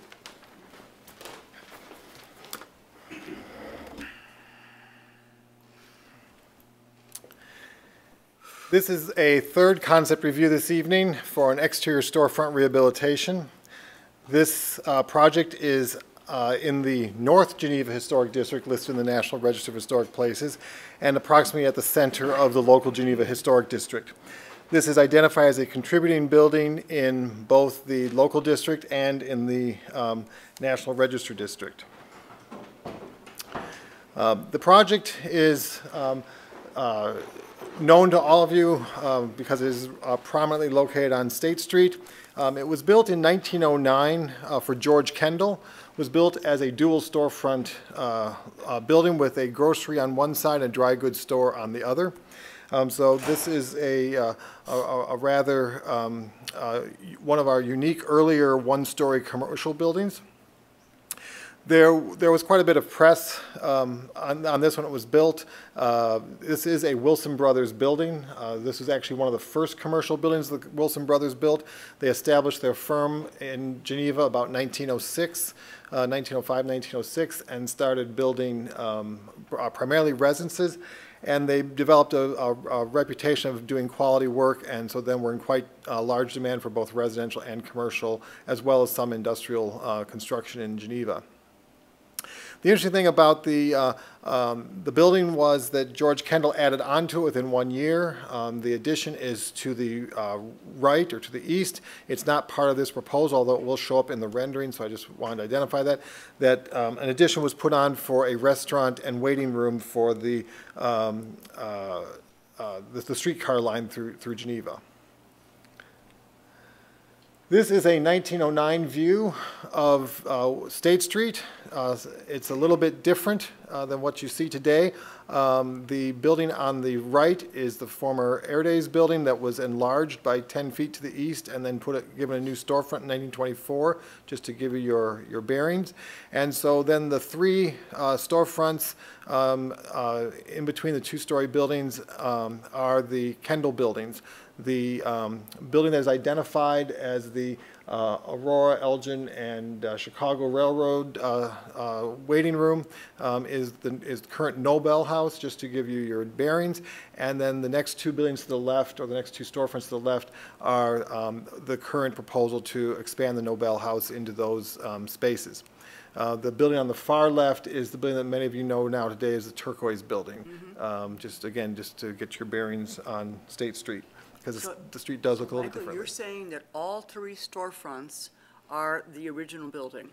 The two left are the original building, 1909. The right bay is the 1910 edition. 1910 edition. All by George Kendall. So we're talking 1909, 1910 for all three? Correct. Okay, thank you. You're welcome. So again, just some approximate views of the building from somewhat of the same vantage point. One of the things that we have discussed on this commission, other people have brought up to me since I've been here, is that the western half the brick has been painted, which does go against our design guidelines. The other half of the storefront is of the 1909 building is the original brick that is very dirty and is much darker than it would have been in 1909. The western portion retains its original storefront from 1909, although the lower dado or bulkhead has been replaced with a granite or composite stone of some sort. The rest of the storefront remains intact, including the storefront windows, the transom windows, and one of the cast iron pilasters. We don't know if the other cast iron pilaster survives under the remodeling that was done for Fox's Jewelry. This is the existing condition. So again, this shows the dual entrance. Even though this has a central pediment piece that identifies as the 1909 Kendall building, it was designed as a dual building. It served as lots of different things after the dry goods and grocery store, including a theater and confectionery in the right-hand bay of this building. So it has served as a dual entrance building for the majority of its life. This is the proposal for Nobel House. Again, they're proposing a new storefront that would put in a centralized entrance and also would have operable opening windows that look somewhat like a casement window. If you're familiar with their current window arrangement at Nobel House, it would be something on that order, and be a new storefront on the lower level, again with the central entry. And it's also showing that the facade would be painted out in a uniform color. The issue of signage is not an issue before the commission. That would be handled under a separate permit, and that's an administrative review. So the discussions about the signage really aren't pertinent. And then you can see the proposal to repurpose the current Nobel House in a similar fashion to the proposed remodeling of the storefront. So again, the architectural drawing. Shows the elevation as well as the section in the upper right, showing again the replacement of the entire storefront with a framed system with the movable glass partition or movable glass exterior windows in the facade. So at that's my introduction to the project. At this time, I know there are representatives here, but I did not get a chance to meet them. Dave? Dave? This is Martin Jason. Hi. So this will take you back. This Okay. will take you forward. Thank you. Hello, my name is Jason Levin. I'm one of the owners of Nobel House, along with Dave Cilio behind me, and then we also have Andy Mamet with us, who's with Haven Design Studio. So Michael did a great job laying out what we're trying to do. We opened Nobel House about 4.5 years ago. Things have gone great. All of us are residents of the town as well, and Dave and I had owned some restaurants in the city and wanted to do something here in Geneva, and we couldn't be happier with the way it's turned out. I think the restaurant scene in this town is fantastic, and we're looking to invest more resources into doing more here. So The idea was to move Nobel into the other 2 locations and then to do another new concept in the current Nobel place. So, wrong way. Wrong way. So, as we mentioned, this is the rendering that we are looking at. So, as Michael mentioned, we would like to centralize the entrances. That will become the Nobel House and be one location. And we do want the operable windows, similar to what we have today at Nobel. But other than that, we really want to keep the integrity of the way the buildings are today. And, you know, in addition to the uniform look that Michael had mentioned as well. We feel like this improves these 3 storefronts. You know, we're excited with what we've conceived at the moment. We're very early in these stages. We want to get some feedback before we move forward to understand, you know, what we are able to do and what we can do and what we should do next. So, if anybody has any questions or comments? Our architect is Alex Typo, who is not able to make it tonight. So, if it gets real technical, we'll have him call you later. All right, who wants to open up?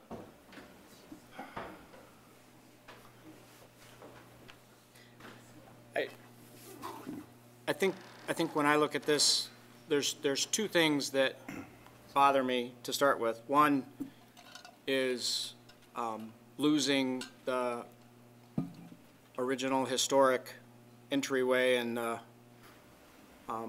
I think was on the left-hand side. Left and right.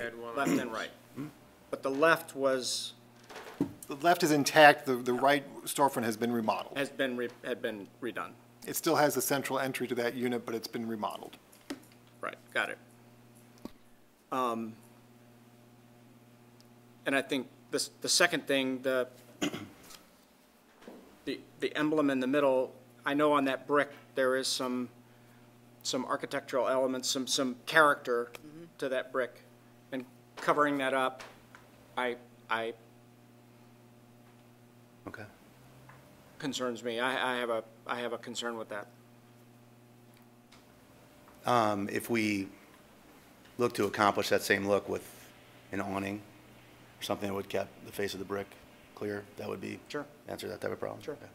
Something we could certainly And I think talk the way about. the sign, and I know we're not talking about signing, but on the other side, on the 2 sides, you know, it appears like it is not going to cover that up, like it's within the areas where that brick is the character is. So I have no problem with that. It was just that. Just the logo in the middle? Okay. What do you think about the storefront portion of it? I mean, my gut tells me I'd like to Leave it keep. like it is. Maybe it's an off-center entrance or something. I don't know that I have a great solution. The reasoning for the center door is just, I mean, right now, over the 4 years, we've been kind of limited on seating capacity. And Sure. to maximize our occupancy is in the flow. Right now, it is preliminary renderings and drawings, but the layout of the business will dictate on where the door is located. But in order for us to maximize our seating, the center door made most sense. Just a reminder, when you do speak, could you please introduce I yourself, because we are apologize. recording. My name is Dave Cilio. I'm Jason's business partner. Great.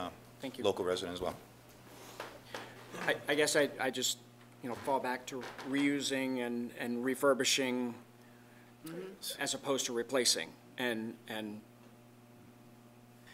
Yeah, I would echo that also. I agree that the biggest problem, well, there's a couple issues I have with it. The existing storefront, if that can be salvaged, that would be the best. And it really, it doesn't need to be an entrance or a door at that point, but it could be just a panel that looked like a door. You know, it doesn't, and I'm not sure that, I don't know whether the existing center portion, maybe you know, Michael, whether that existing center panel is that original storefront also?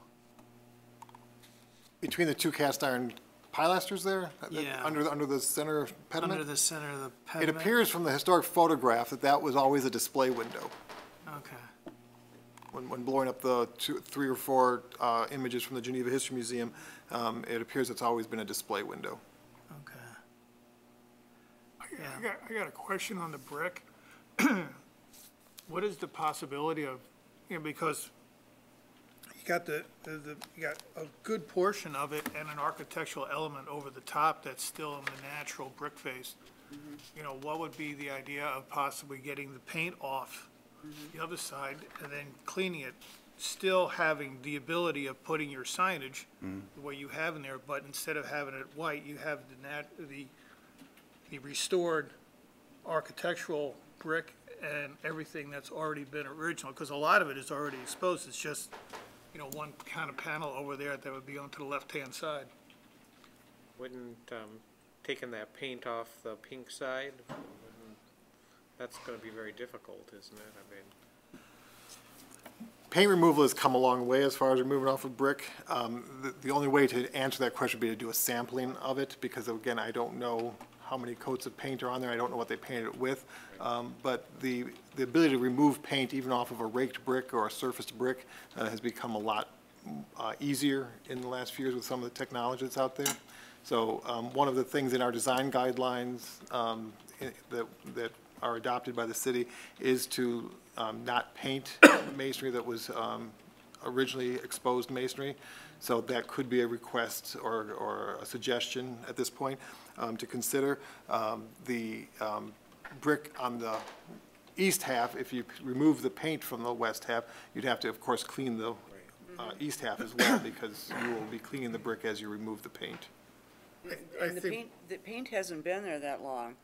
I've been on the commission 5 years, and it was right before Carla Koffers left us that the building was painted. So that's only about 4.5 years ago.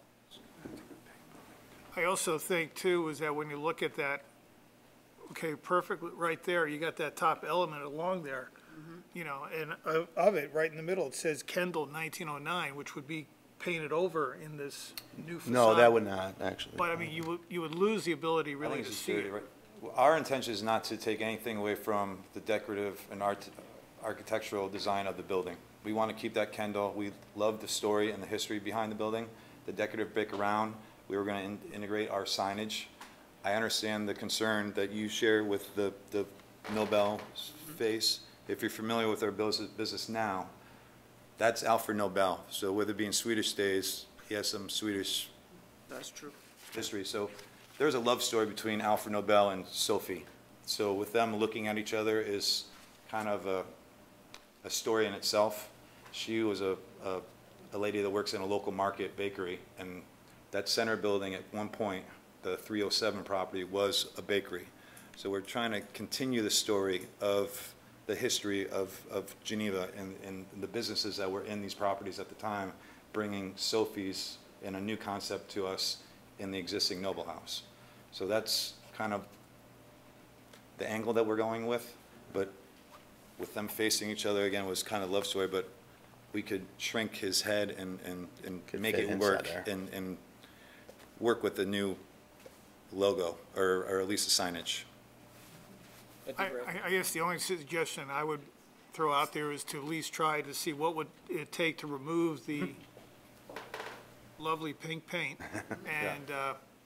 and clean up all the other, the original brick, but still for you to be able to utilize those natural frames on each side, which would actually, I think, probably give... Natural border, and that's where we wanted to put our sign. And I think rather than painting it, I think if you had the natural 1909 brick face there would really work to kind of, play into that, older theme that you're looking for between... I think that's a great idea, yeah. I mean, we can certainly explore that, yeah.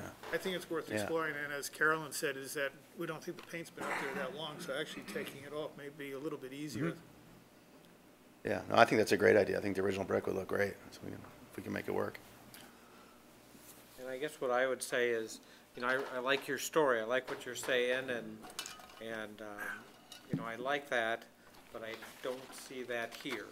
I see you put a whole new storefront on it, and, you know, you're keeping some brick framework toward the top, but, you know, we've really got three distinct buildings or facades. And so you tell this great story about the bakery in the middle and, you know, all of this stuff. And then I look at this and I lost it. I didn't get your story anymore. And so I don't particularly have a problem with you painting it, because you've got the pink paint already, and, you know, so maybe the paint is a unifying item, but I'd love to just see the structure on the first floor, somehow try to retain that. Where is that? I would say go ahead and paint, but keep the structure. Someone else on the commission might say something. Structure on the 309, so the left, the far west property? Well, so it still looks like it's Like three different buildings. Yeah. So, but even if we came up with design elements similar to what we talked about a little earlier, that gave us that appearance, but maybe that's not actually a door. Right. But that's something that. I think I'm a little concerned too that of the operable windows in the storefront, but if there's a way to salvage the storefront and still work with the frame that's there and insert a panel into that, I wouldn't have a problem with that either. That would be the way I would want to drive it, and then, you know, unify just like you have here, unify the sill level of the storefront. Yeah. And, you know, but salvaging one of them as an entrance, I think it would be a really good way to. If your architect can work that out. One of the things I want to bring to everybody's attention, I did talk about this with Dave, was this was submitted at first as a permit drawing, and the reason it's coming to you as a concept is because we haven't seen an interior plan yet, and the building department was uneasy with us approving a storefront without seeing the full set of plans to see how exiting was going to work. And so that is one thing that you'll have to work through as you, I don't know where you are in your interiors, but the building department was not comfortable with this coming as a permit yet until they saw an interior plan to make sure exiting was met. So it may be, depending on how the plan evolves, that both doors may be required for exiting, or maybe not. Again, I know nothing about your interior, but that's why this is coming to you as a concept at this point. Because, yeah, I was thinking kind of the same thing, is that you're getting rid of one of these doors. How can you get out? There'll be rear entrance. 'Cause, Yeah. again, another reason moving it to the west gives us an opportunity to put a large patio on the back. Yeah. So an outdoor seating opportunity. So just so I understand, I just want to make sure I understand correctly. It's not the operable windows that you like to just see it within the same framework.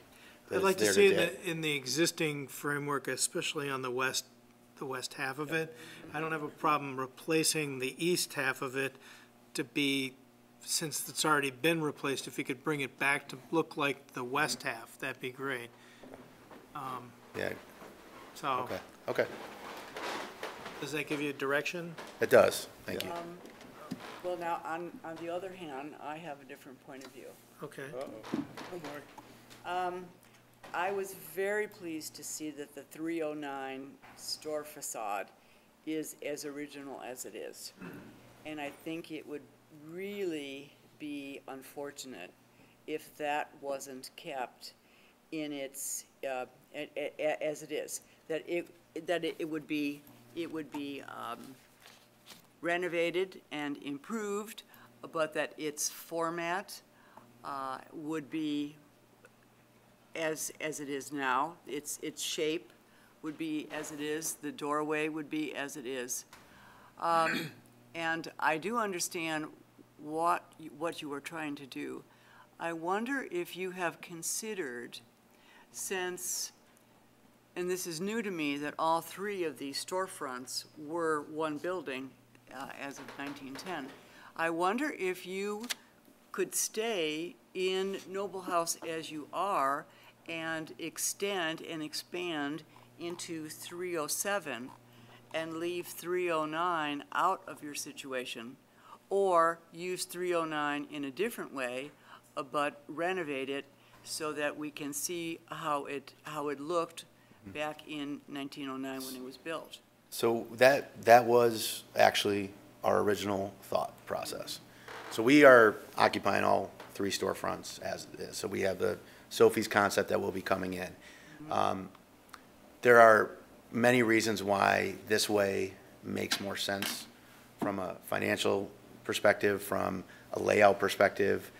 The fact that the storefronts are so different at Nobel where Nobel is, and the 305 and 307 are, it would just take a lot to make that work as one unit versus the 2 units that seem to be originally together. Right. You know, there's a lot of synergies that already exist that don't have to be recreated if we did it the other way. So that's why we opted for that, but it's funny you say that because that was actually our original thought process. But we do feel maybe with some of these, some of these suggestions that would be easier to maintain the integrity of the buildings, what we're suggesting now versus our original thought. So. I see. Well, since the facade on the Noble House as it is right now has been dramatically changed as time has gone on, and the one where the jeweler used to be, that was dramatically, well, not maybe as dramatically changed, but was definitely changed considerably, probably in the 50s. There's not a whole lot historic left there for you to have to deal with those 2 parts of the building. Whereas where Doggy Divine is now, there's a lot there that you would need to deal with, I believe, in a way where the building would be restored to the way it looked back in 1909. That's my thinking. Okay. That one has a lot of integrity. It would be a shame to see that integrity disappear. And if that, looking at it from my point of view, if that part of the building is restored to its 1909 condition, how will that blend with the other part of the building that you have in mind? That doesn't seem to me that there's a way to blend them so that they look like they belong together. When you say the other building, do you mean 305 or 307? 307? 307. And Unless you turn 307 into the way it looked back in 1909. I guess where I'm maybe confused, I feel like 307, 309 are closer to that than, say, 305 and 307 would be. I think there'd be a lot of work and a lot of changes to make that work together. We're like, I mean, I don't think I'm guessing that we're not saying 307, do whatever you want, because that's what it would require to make that work with 305, I feel like. Yeah. And I feel like that would be more of a dramatic change to that block than this. I don't know. I'm not sure if I'm explaining that correctly. To me, when I look at that, I feel like the 307, 309 seem to be an easier fit. Yeah, and to me, it looks, organizationally, it looks like that could be one unit. It was built, it was built. Yeah. It was one building, In but with 1909. two, Right. and there was a party wall or whatever, Right. a gentleman divided the 2 buildings. Right. So I like that you're able to do that, and. Yeah. and, Basements are actually connected too. Okay. And actually, I just want to clarify, I would want you to keep and renovate the existing, is it 309 is the most farthest west? Correct. Yes. Okay. I would want you to keep and salvage the storefront. It's just whether you can, I don't know whether the glass is original or not. I mean, can you tell that, Michael, or? I couldn't tell a date for sure, but it's 20th century glass. Yeah. I can guarantee that. And the wood framing around it? No, it's a metal frame, It's right? aluminum clad, I believe. It's Is there this yeah, the 1909 is a wood-framed storefront. Okay. There are cast iron pilasters bearing the way to the center, and then the Fox's jewelry space is a aluminum storefront. Yeah. Right. So if we maintain the door at the 309 property, where it is, and the window lines and the window height and width, and continue that line across for the symmetrical portion into the 305, would we be good with that? 307. I'm sorry, no, 307, excuse me, yes, 307. Yeah. Yeah. I think that's That what would I bring would. back That's the what natural. you want to maintain that, so Yes. we're okay, because that, if you looked to, so the Nobel building portion of it on the left, that window height is the existing window height. Sure. And if we were going to carry that line across, but if we move that center door to the left into the 309 property and Or keep the one that's there now. keep the, yes, maintain it, sorry. Maintain that, Yes. yeah, the And then doorway. would we have approval to modify the 307 doorway at all? Or with its changed so many times over the course of its history? Because I think looking through a couple of the historic photos that I saw with Jessica, that, like when it was a theater, I believe it was a left or a right entry. Now it's a center door entry. So that doorway has moved a few times in the course of its existence. The way our design guidelines work is that storefront could be returned back to something based on photographic evidence, and there are several different storefronts that have been in there. So if the commission concurred with whatever area you want to return to, that would be within our design guidelines. The major point of our design guidelines is to retain historic entryways. So whether or not you kept the pattern of the entryway but the glass was brought to the front, but you kept that same kind of rhythm, that would be one solution. Another would be to, again, keep the glass line and go back to, say, that 1930s theater storefront, as long as there's some photo documentation. What the commission's hasn't really approved, and what our design guides don't allow for, is to have a conjectural storefront that never existed but looks old. We wouldn't want that. That's what we call false historicism here. So we wouldn't want something just to be artificially designed that works really well for you, but doesn't look anything like was ever there at any point in the building's history. Okay. So did you get enough information from us? I think so. Yeah, we'll go back to the drawing board with that advice and see what we can It, come up with. it might make sense to come back again before you decide to do a permit, Okay, to do the permit drawings. okay, thank you. All right, thank you very much. Thank you, appreciate it, thank you. Okay, now we're going to go on to building permit applications. First one is 528 Fulton Street.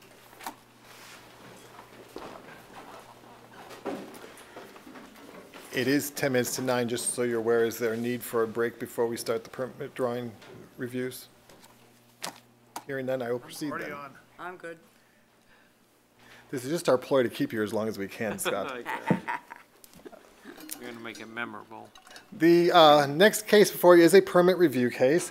It is coming to you, well, first of all, the building is located in the southwest corner of the historic district, and I'm going to be, I almost forgot this evening, I'm so used to doing this.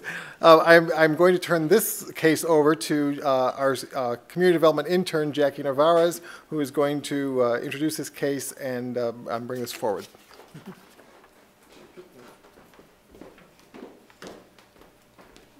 Just to let you know, we can be a lot rougher than we've been so far. No, We've just been beaten down a little bit. no. Thank you for almost forgetting Michael, but I'm here. Okay, so just want to get on with the quick facts about the case. This is for 528 Fulton Street, and this is a permit review for a proposed front yard sidewalk replacement. And as you can see on the map, it is a significant building in the southwest corner of the local historic district, and it is also a contributing building in the central Geneva Historic District and is listed in the National Register of Historic Places. So this is the house as outlined by the box. So per the building permit matrix, a material change in the front yard is required to go before the HPC, so that is why it is here before you today. So you can see as outlined by the boxes, that is the existing concrete walkway to be replaced, and the existing paver units would be matching where the concrete is now, so that would match. And the red circle above there shows the walkway that would be replaced, and here are some pictures closing up the that show how it has cracked and kind of deteriorated over time. And here are some of the samples of the proposed paver units that would replace that concrete. And again, that would be matching that, that side walkway be proposed. Okay, so now I'd like to introduce one of the applicants, Ann Fleming, to answer any questions that the commission might have at this time. All right. And if you want to go back and forth, there's the arrows. Oh, okay, thank you. Yes, my name is Ann, and Al couldn't be here today, so this is actually one of my first times being at the commission, so it's been an interesting meeting. I've seen a little bit of everything here. They're kind of easy. Right. So, but anyway, yeah, the sidewalk has, we just wanted to kind of clean it up a little bit. It's got, you could see that little hole there that kind of catches the mailman's shoe every once in a while, so we just thought maybe it'd be nice to fix that if for no other reason, to help him out. And anyway, so that I'm open to any questions if anybody has any. I mean, my contention is it's easy to take out. If someone Right. buys this house later on, they can put a concrete Exactly. And it's walkway matching there. existing pavers as it is. Yeah, right, So, right. And that should work really well. any other comments? Nope. All right, can we have a motion to approve? Okay. Right. Motion to approve 528 Fulton Street as presented. Can I have a second? Second. Who's taking roll call? Hamilton, Aye. Zelmer, Aye. Salomon, Aye. Zinke, Aye. Roy. Aye. Five ayes. All right, thank you All very right, much. Thank you very much. Thank you for coming. Next item That is was easy. 112 South Second Street.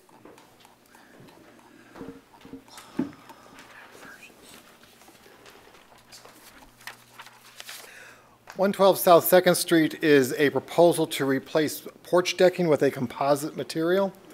This is for the Pioneer House, which is part of the Unitarian Universalist Society of Geneva's property at 2nd Street. It is in the South Geneva Historic District as a significant property, and the South Geneva Historic District is listed in the National Register of Historic Places.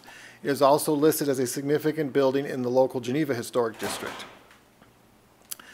The building is an excellent example of the Queen Anne and stick styles.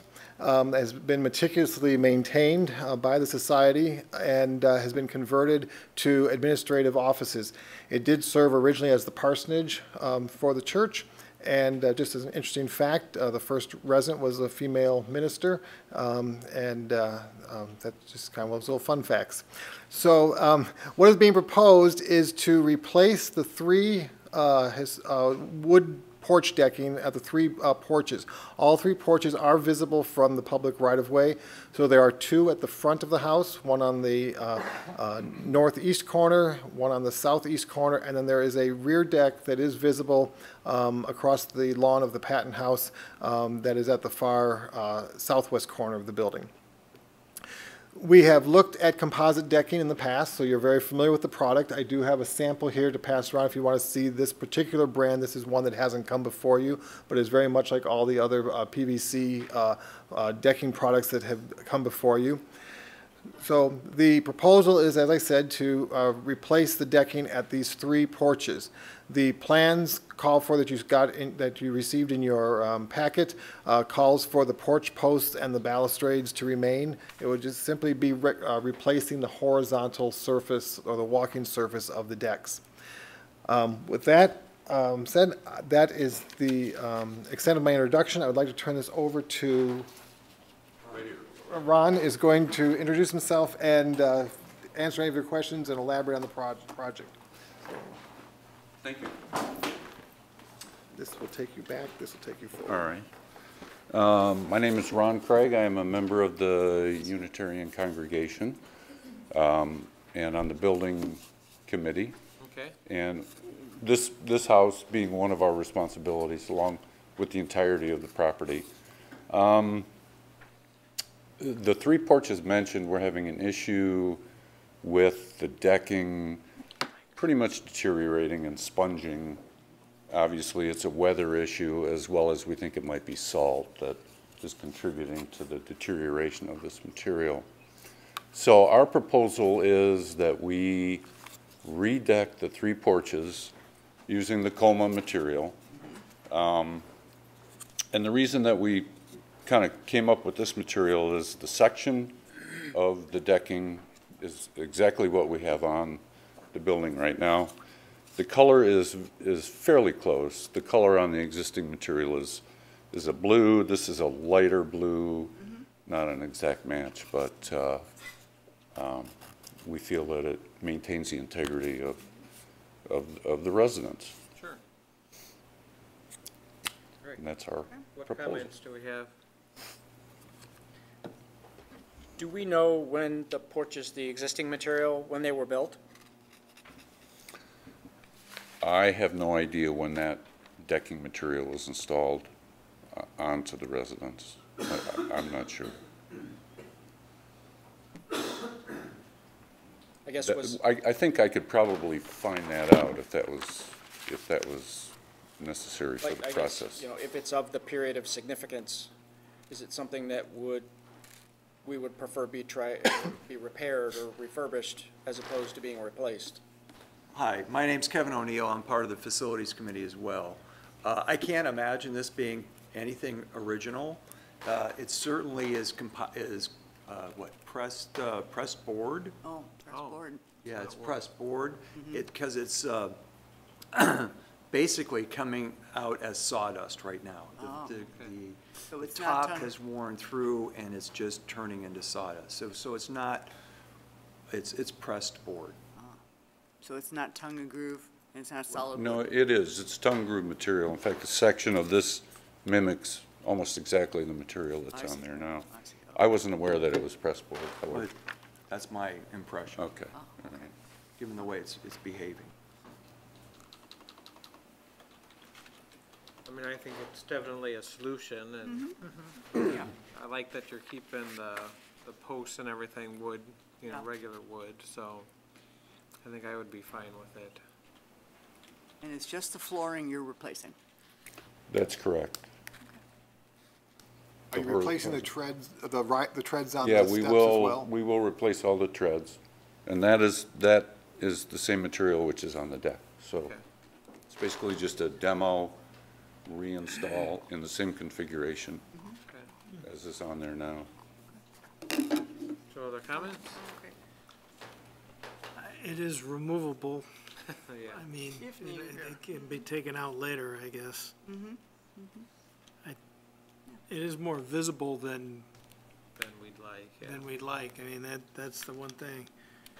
Although, How from long- the street, it really, it really isn't all that visible from the street. When you walk up the sidewalk and you walk onto it, of course, you'll notice that it's not old-fashioned or original porch flooring, but I think it's okay. All right. So we have a motion. Okay, I move that we approve the proposed porch decking replacement at 112 South Second Street. May I have a second? Second? Hamilton, Aye. Zelmer, Aye. Salomon, Aye. Zinke, Aye. Roy. Aye. All right, thank you very much. Thank you. Thank you for coming. All right, our next building permit is for 207 South Fifth Street.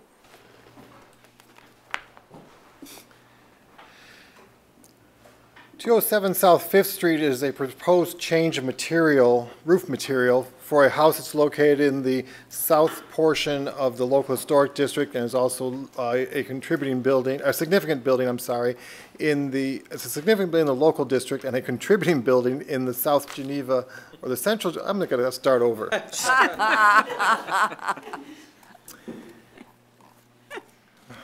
207 South Fifth Street is a proposed change of roof material for a significant house in the local Geneva Historic District and a contributing house in the Central Geneva Historic District listed in the National Register of Historic Places. Got through that finally. This is coming before you because a change of roof materials is required under the building permit matrix to come before the commission for approval. This is a significant home that was restored in the 1980s, and as part of that restoration, the roof was reshingled with a resawn wood shingle roof that would have been typical of the early 19th century. The roof is now some 30 years old, which is a long time for a cedar roof in our modern era. And so the request is coming forward to replace it with a dimensional asphalt shingle roof that would replicate the wood shingles.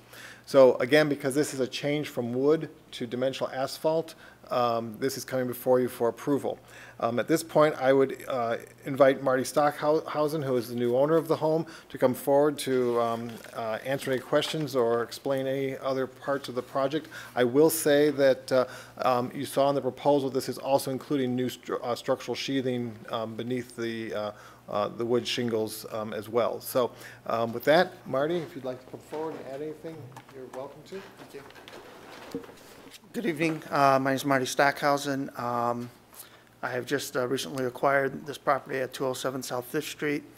Upon our home inspection, it was determined that the existing roof is no longer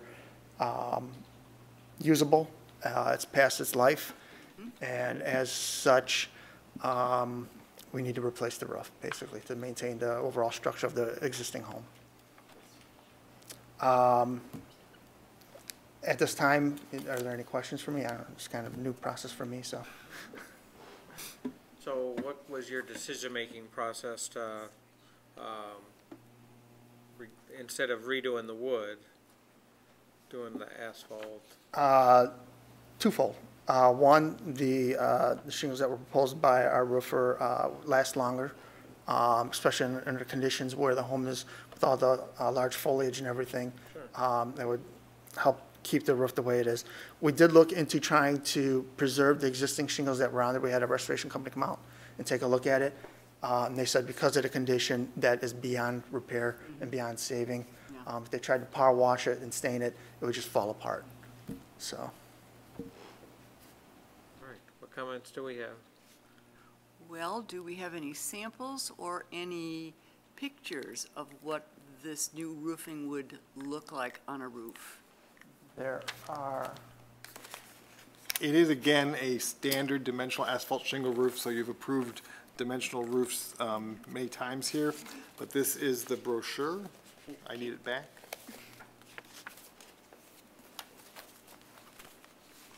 Mm-hmm.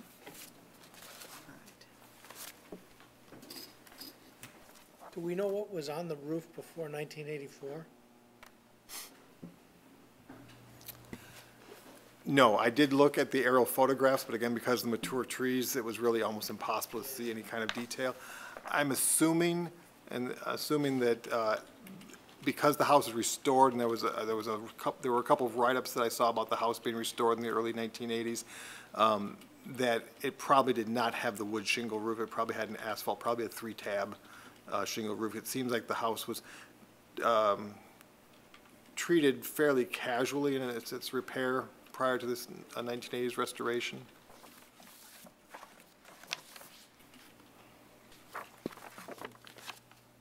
Thank you. All right, other comments?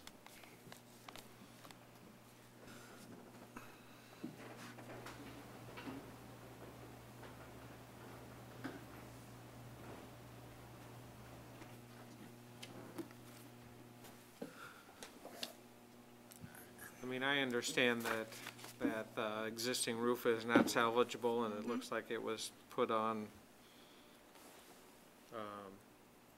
from a period that is not significant historically. And so, I mean, I guess I'm okay with the shingles.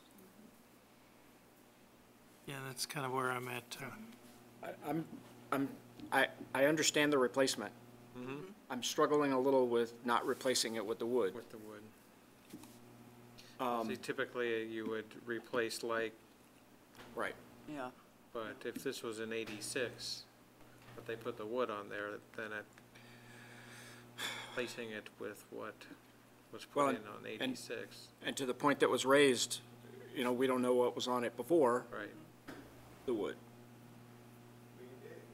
In this period, it very well could have been wood shingle, later then covered with a flat seam or a stand seam metal roof. Those were all very inexpensive. We see houses in the Sanborn maps with both those types of roofs on them.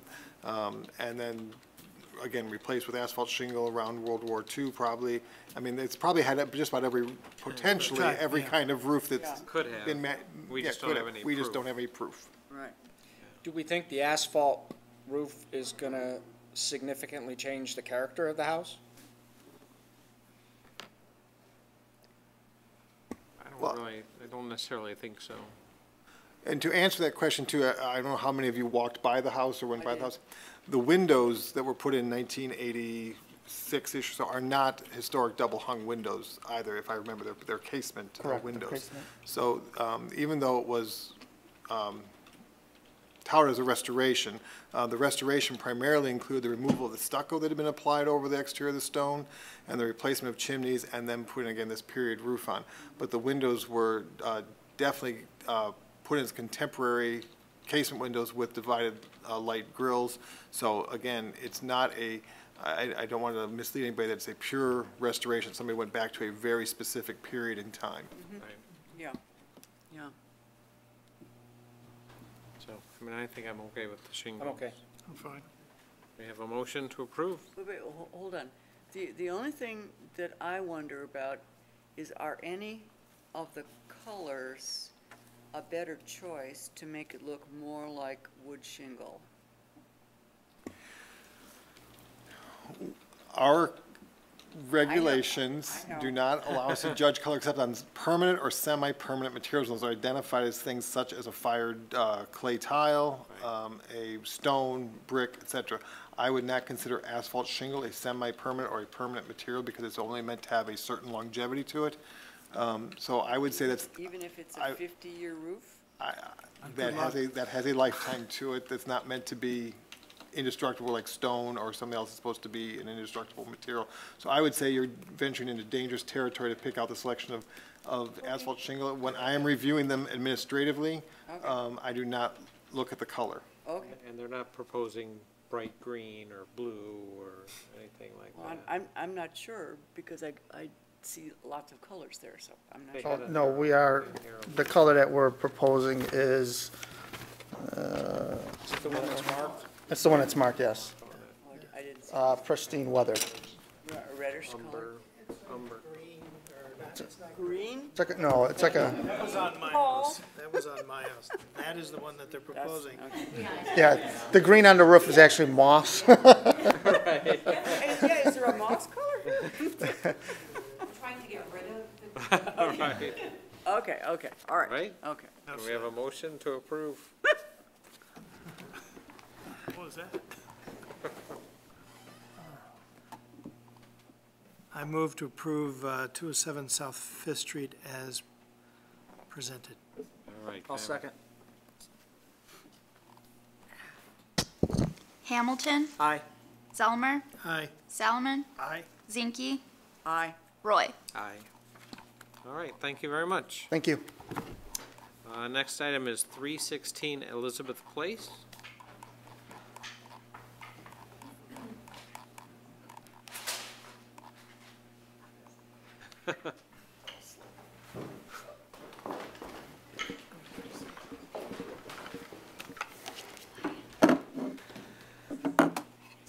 The next case before you is 316 Elizabeth Place. It is a permit review for the proposed change of porch decking, column facing, balustrade, and stair, again with composite materials. Before I go too far with this, you may want to break this into two discussions, one about the front porch, one about the rear porch, or you can consider as one entire project. 316 Elizabeth Place is one of our individual landmarks. It is south of the Geneva Historic District and the National Register Historic District. The house is a very impressive limestone Richardsonian Romanesque with Mission Revival details. It has been, again, meticulously maintained in the last 12 years. This was a tax assessment freeze project that was begun in 2004 or 2005. And so the tax credit ran out in 2017. The house has recently changed hands, and a request is coming forward now to replace the wood materials on the historic front porch and then on the rear porch. The proposal is to replace the materials with composite materials, which we have looked at before. The front porch is shown in these images, and from my understanding was repaired, if not completely replaced. It was repaired as part of the tax assessment freeze program, and was reviewed by the Illinois Historic Preservation Agency at that time. The situation with this flooring is a little bit different than many of the porches we've seen because of the nature of the Richardsonian Romanesque. The house has these very massive stone bulkheads or low walls surrounding the porch, so you do not see the porch floor at all because it butts into the stone steps that lead down to the front approach walkway. The rear deck, and someone may correct me, I've looked back through the file, it appears to me that the rear deck is part of the renovation that was done in 2005 and is not a historic porch or a historic portion of the house, but it was an addition and modification to the original house at the rear of the building, also approved by the Illinois Historic Preservation Agency under the tax assessment freeze program. The proposal is to replace the porch decking, replace the balustrade, again the railing, reface the columns, match the moldings at the capital and the base of the columns, and then also replace the stair treads on the staircase itself. Here are some images, again, of the current conditions and some of the details, so you can see the porch columns are faced with wood 1x material with applied moldings. And at this point, I would like to introduce E-Ray Construction, and they are the ones who are going to be doing the work here, and they can explain the project in greater detail and answer your questions about the specific details. So, and I just passed samples around. Okay. So, how do we, this way? Yes. Okay. Good evening. My name is Eddie Ray from E-Ray Construction. I am a general contractor based out of Geneva. We have been in business for 30 years now. When my dad, when we moved here when I was 2. So we have, I've gone through the school system with Mrs. Zinke actually. And we are looking at this project as I was just approached by the homeowner. We are looking at doing no structural changes whatsoever. As Mr. Lambert was saying, the front porch is kind of a whole different animal from the back porch. We are looking at just removing the existing flooring and going down with the AZAC PVC tongue and groove flooring. Right now, we contacted the original contractor that did this in 2005, I think you said it was. And right now there are 2x4 sleepers on a poured concrete floor on 12-inch centers with this wood over it. We're just looking to peel up the existing wood, which is not in real bad shape. There are some soft areas, but there is a drainage system underneath from what I'm aware of. The new material is going to be the same size. It's a little lighter color. They have a darker gray marine paint on it right now. And like Mr. Lambert said, there's really no visible from the street because of the stone walls all the way around. And as far as the front porch, that's all I got.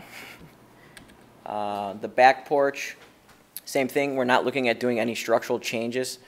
We're just going to reface the vertical columns. We are not doing anything to any of the horizontal fascia per se, except for the staircase. The railing right now is an existing 42-inch height, which we are going to match with the new railing. This the new railing profile that I passed around is actually identical to the existing railing profile that's on there now, which when I actually looked at it, was a complete shocker to me, because I've never seen a profile like this, and it actually matches. We do a lot of work with AZAC material to where we can route and shape any of the, I can buy it in sheet goods, I can buy it in all different sizes and match whatever trims they have, and that's what we're looking at doing. The staircase, if we look here, where the line comes across, to my note, if you look, that staircase is actually falling down. He's got tape in front of the staircase. They're not using it right now. And I think from that wooden post in the middle of the staircase, that was not there originally. That was put in recently to support that from collapsing even farther. So we are I'm working with a custom stair company to fabricate the framing or bend the framing to redo that staircase completely and bring it up to code and bring it and make it safe again. And once again, I will send this railing out, which will be the same railing. I will send this out to a company that will custom bend this railing for me and ship it back. We will have intermediate posts in the staircase, so it will not be one continuous piece. It will be 2, if not 3, on each side, with our runs and rises as far as up to the local code. And I think that's about it. We're not doing anything above the trim work at the top of the pillars, all that dental work at the top. We're not doing anything there. And I think that's about it. I don't know, the porch, this is the porch floor sample. The treads of the stairs will be the decking version of this, which is just a square edge, 5/4 by 6 square edge piece of decking. And that will also picture frame the outside of the porch, and then our porch floor will butt into it, so there will be no visible tongue and groove seams on the outside of the project. I guess, Michael, I'd ask, does this, in Illinois, are there also examples of this with historically landmarked properties? Is it okay to use this material, or? Again, the state office would have allowed a composite material, most likely on a rear portion. This is kind of a unique situation because the only time you can see the rear elevation from Batavia Avenue is in the dead of winter when the foliage is down. You can see a slight portion of this from Shady Lane. I brought it to you because there is some visibility of it. But this is on the rear of the home, and this been a more traditional lot setting, this would not even come to the commission. But there are, the state does allow for composite materials on contemporary or new construction. And again, my understanding, and again, maybe Margaret can correct me, but my understanding is that this porch was a new element when this house was restored back in 2005. So it's not a historic element of the house. So you're saying this back porch was added or was new in 2005? Correct. It is not what the historic porch was off the back of this house originally. I see. But the front one was not? The front is original. I have used AZAC material in Palatine. I did a big project with a side porch on a corner lot. I did a side porch and a front porch in the historic district in Palatine. Was not the same color, but same material and same railing, white. We did all the trim work to bring it back to its original look. And that's the nice thing about this product is you can form it, you can route it, and use it like wood. And then we can use a PVC safe paint on top of it to where there's no maintenance whatsoever after the fact. And that's what I think the new homeowner is going for. Is he's trying to plan for the future to where he never going to have to touch this stuff again. Because right now with this stuff, it's a 30-year warranty on staining and fading, which really when you're on a covered porch isn't a big deal. But now you said there's some soft spots on the front porch, but overall it's in okay shape. Correct. And so kind of what is that? Why does the homeowner want to spend money on that if if it's in pretty good shape already? He approached me and said, I want to do the back. The main part of the project was the stairs because they're falling down. Sure. And I think because he knows that this is a popular place in Geneva, a famous home in Geneva, to where if he's going to do the back porch, he wants to do the front porch. He wants to keep everything looking the same, so there's no issues down the road. I guess I was kind of following the same line.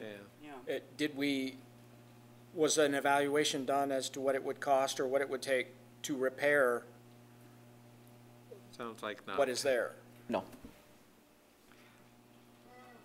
He called me, approached me, the homeowner, Frank Leo, approached me and said, this is what I want to do. And I said, okay, I'll work on a permit. He liked the fact that I'm from Geneva, that I'm certified as a platinum installer in AZAC and all that stuff, so. I mean, I have no problem with the back porch, all the stuff you're trying to do. I think it's all great, and it's gonna. Yep. And I'm good with the back porch too. Yeah, it's just the front porch I'm a little concerned about. I wonder, could we suggest to the homeowner that he wait until it really needs to be replaced and then come back? Well, when Michael said, we can do 2 motions. So we could do a back porch motion. And a front porch motion? Yeah. Yeah, it is new material from 2005 though, right? I mean, it's. That's my understanding, that the porch, both porch decks were replaced as part of the 2005 renovation. And it's not really visible with the bulkheads at that point either. Right. So then you're saying that the front porch was new in 2005. That is not historic material. That's my understanding, is that the porch deck was replaced. And I was on the porch a year or so ago. Maybe Margaret knows. I mean, I think my understanding was that they took off the porch, the front porch, and that when they did the renovation in 2005, they went back and looked at the pictures and brought back that porch. But I'm not 100% on that. Right. I have an email. They do have plans. The homeowner has plans, a whole book of pictures for the renovation that they did, so. I know the homeowner contacted the contractor that did the prior work in 2005, and I have an email from him. Mike Mueller. Pardon? Mike Mueller. I know. It's been a while since I looked at it, but he basically went back and explained everything I said to you guys was, it's 2x4 sleepers. When they redid that whole front porch, they poured concrete, put drainage system in it, and then they did the 2x4 sleepers. So that's why I'm assuming that it was all replaced in 2005 as well as the back porch. So that's all new material? Correct. Yeah. There's nothing historic there? There's nothing historic about it. Okay, well, I guess that changes my point of view then. Well, I think that plus the visibility. Right. Do we have any other comments? All right, can we have a motion to approve? Do we want to do it in 2 or 1 motion? I'm fine doing 1. Okay. I mean, I'll move to approve what is proposed for 316 Elizabeth Place, front and back porches as presented. All right, can I have a second? I'll second it. Hamilton, Aye. Zelmer, Aye. Salomon, Aye. Zinke, Aye. Roy. Aye. All yes. All right, thank you very much. Thank you. Appreciate your time. Thank you. Last building permit application, it's probably you, right? Poor man, he's been sitting here. Thanks for hanging out with us. Yes. For 511 to 513 South 3rd Street. It's 9:30, isn't it time to adjourn? 10 o'clock's my bedtime, so. What we have before you is the most complicated case of the evening. This is a property in the far southern portion of the local historic district. It is in the very southern portion of the, I'm sorry, it is no longer in the Central Geneva Historic District. It was excluded in the 2016 update. So it is identified as a contributing property in the local Geneva Historic District. The project is coming before you because fences in the front yard are required to be approved by the Historic Preservation Commission.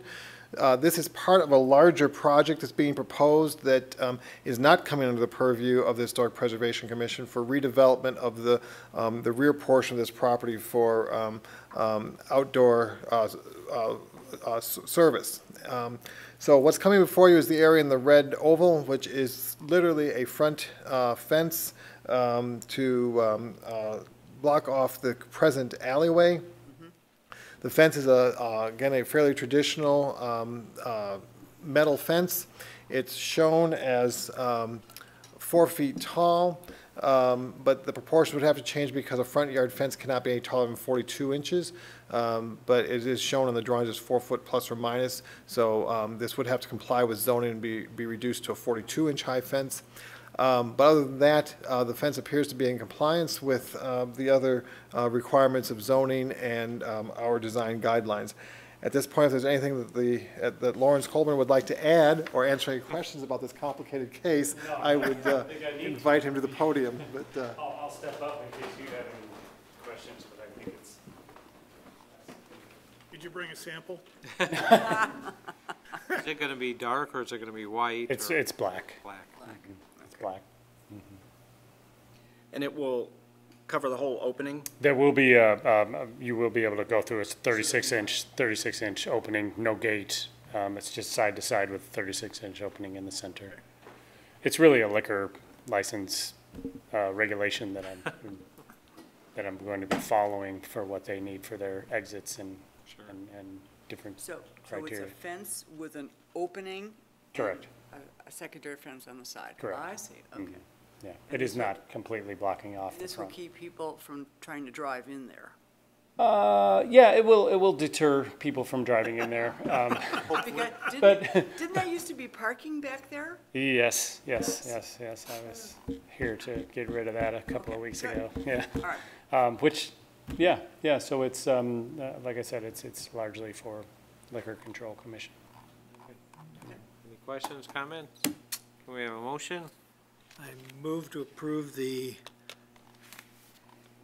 fence at, I have to get to the right address, 511, 513. 511 and 513 3rd Street, All right, can I have a second?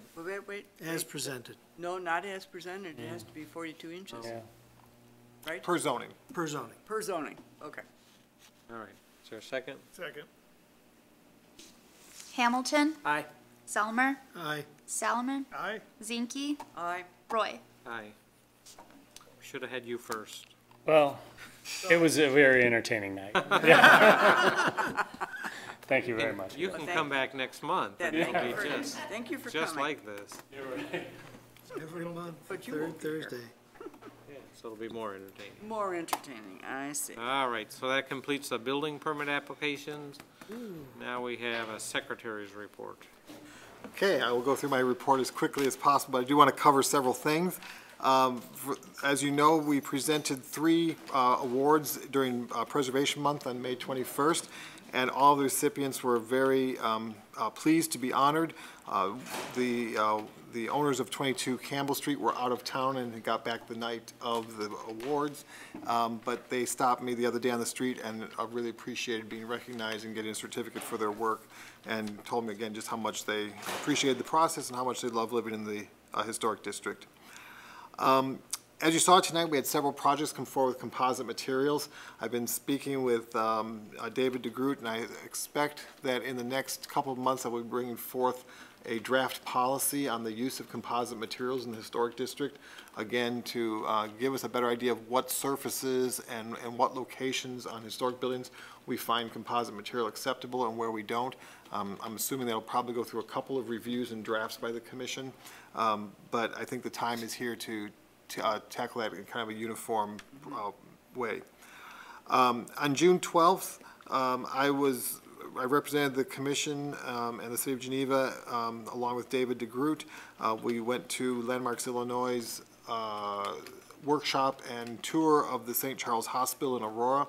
It was a really excellent opportunity to see how a historic building could be adapted and reused, and what was required to meet the the federal tax credit as well as the state tax credit.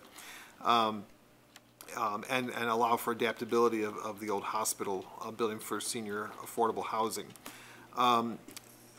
As some of you are aware, or maybe, I think I said, you should have all received the press release from Landmarks Illinois, but I think I also sent out an announcement that the pilot program of the 5 River Edge communities that had the special tax credit, that has been extended to the entire state now with certain provisions.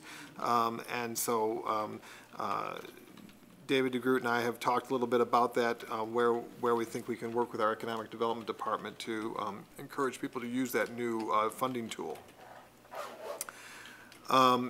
In July, I've been invited to speak before the Aurora Historic Preservation Commission about our window policy and how we enforce it and how we kind of review window projects.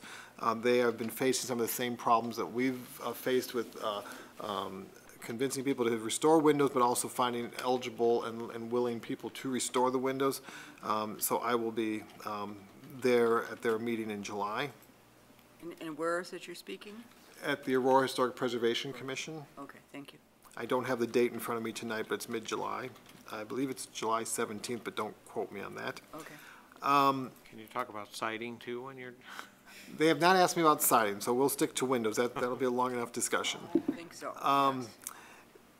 Just to keep you aware, permit activity remains very strong. I believe with these that you've approved tonight, I think I have 15 or so permits sitting on my desk to get out in the rest of this week. The survey work continues. It has been a little bit slow, but one of the things I have been working on has been to make a determination why the properties that are identified as significant in our 1999 survey, why they're significant.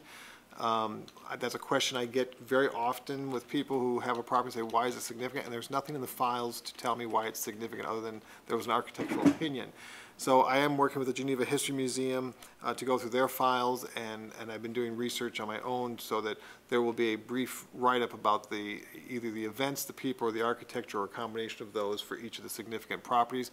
There are some properties that I want to move from contributing to significant because I think that historical research has shown that there are events or people that are associated with the buildings, and even if the architecture isn't the overriding element.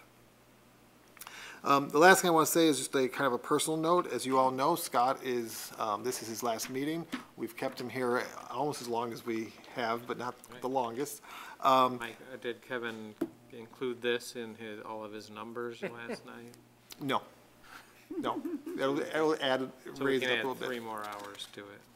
But I do want to say that, you know, as a staff person and coming here as, you know, not really knowing the Geneva system and what have you, I've really appreciated working with you, Scott. I've appreciated your level-headedness and your calm demeanor in some times when it was desperately needed, both while I was here and before I was here, as I understand the history.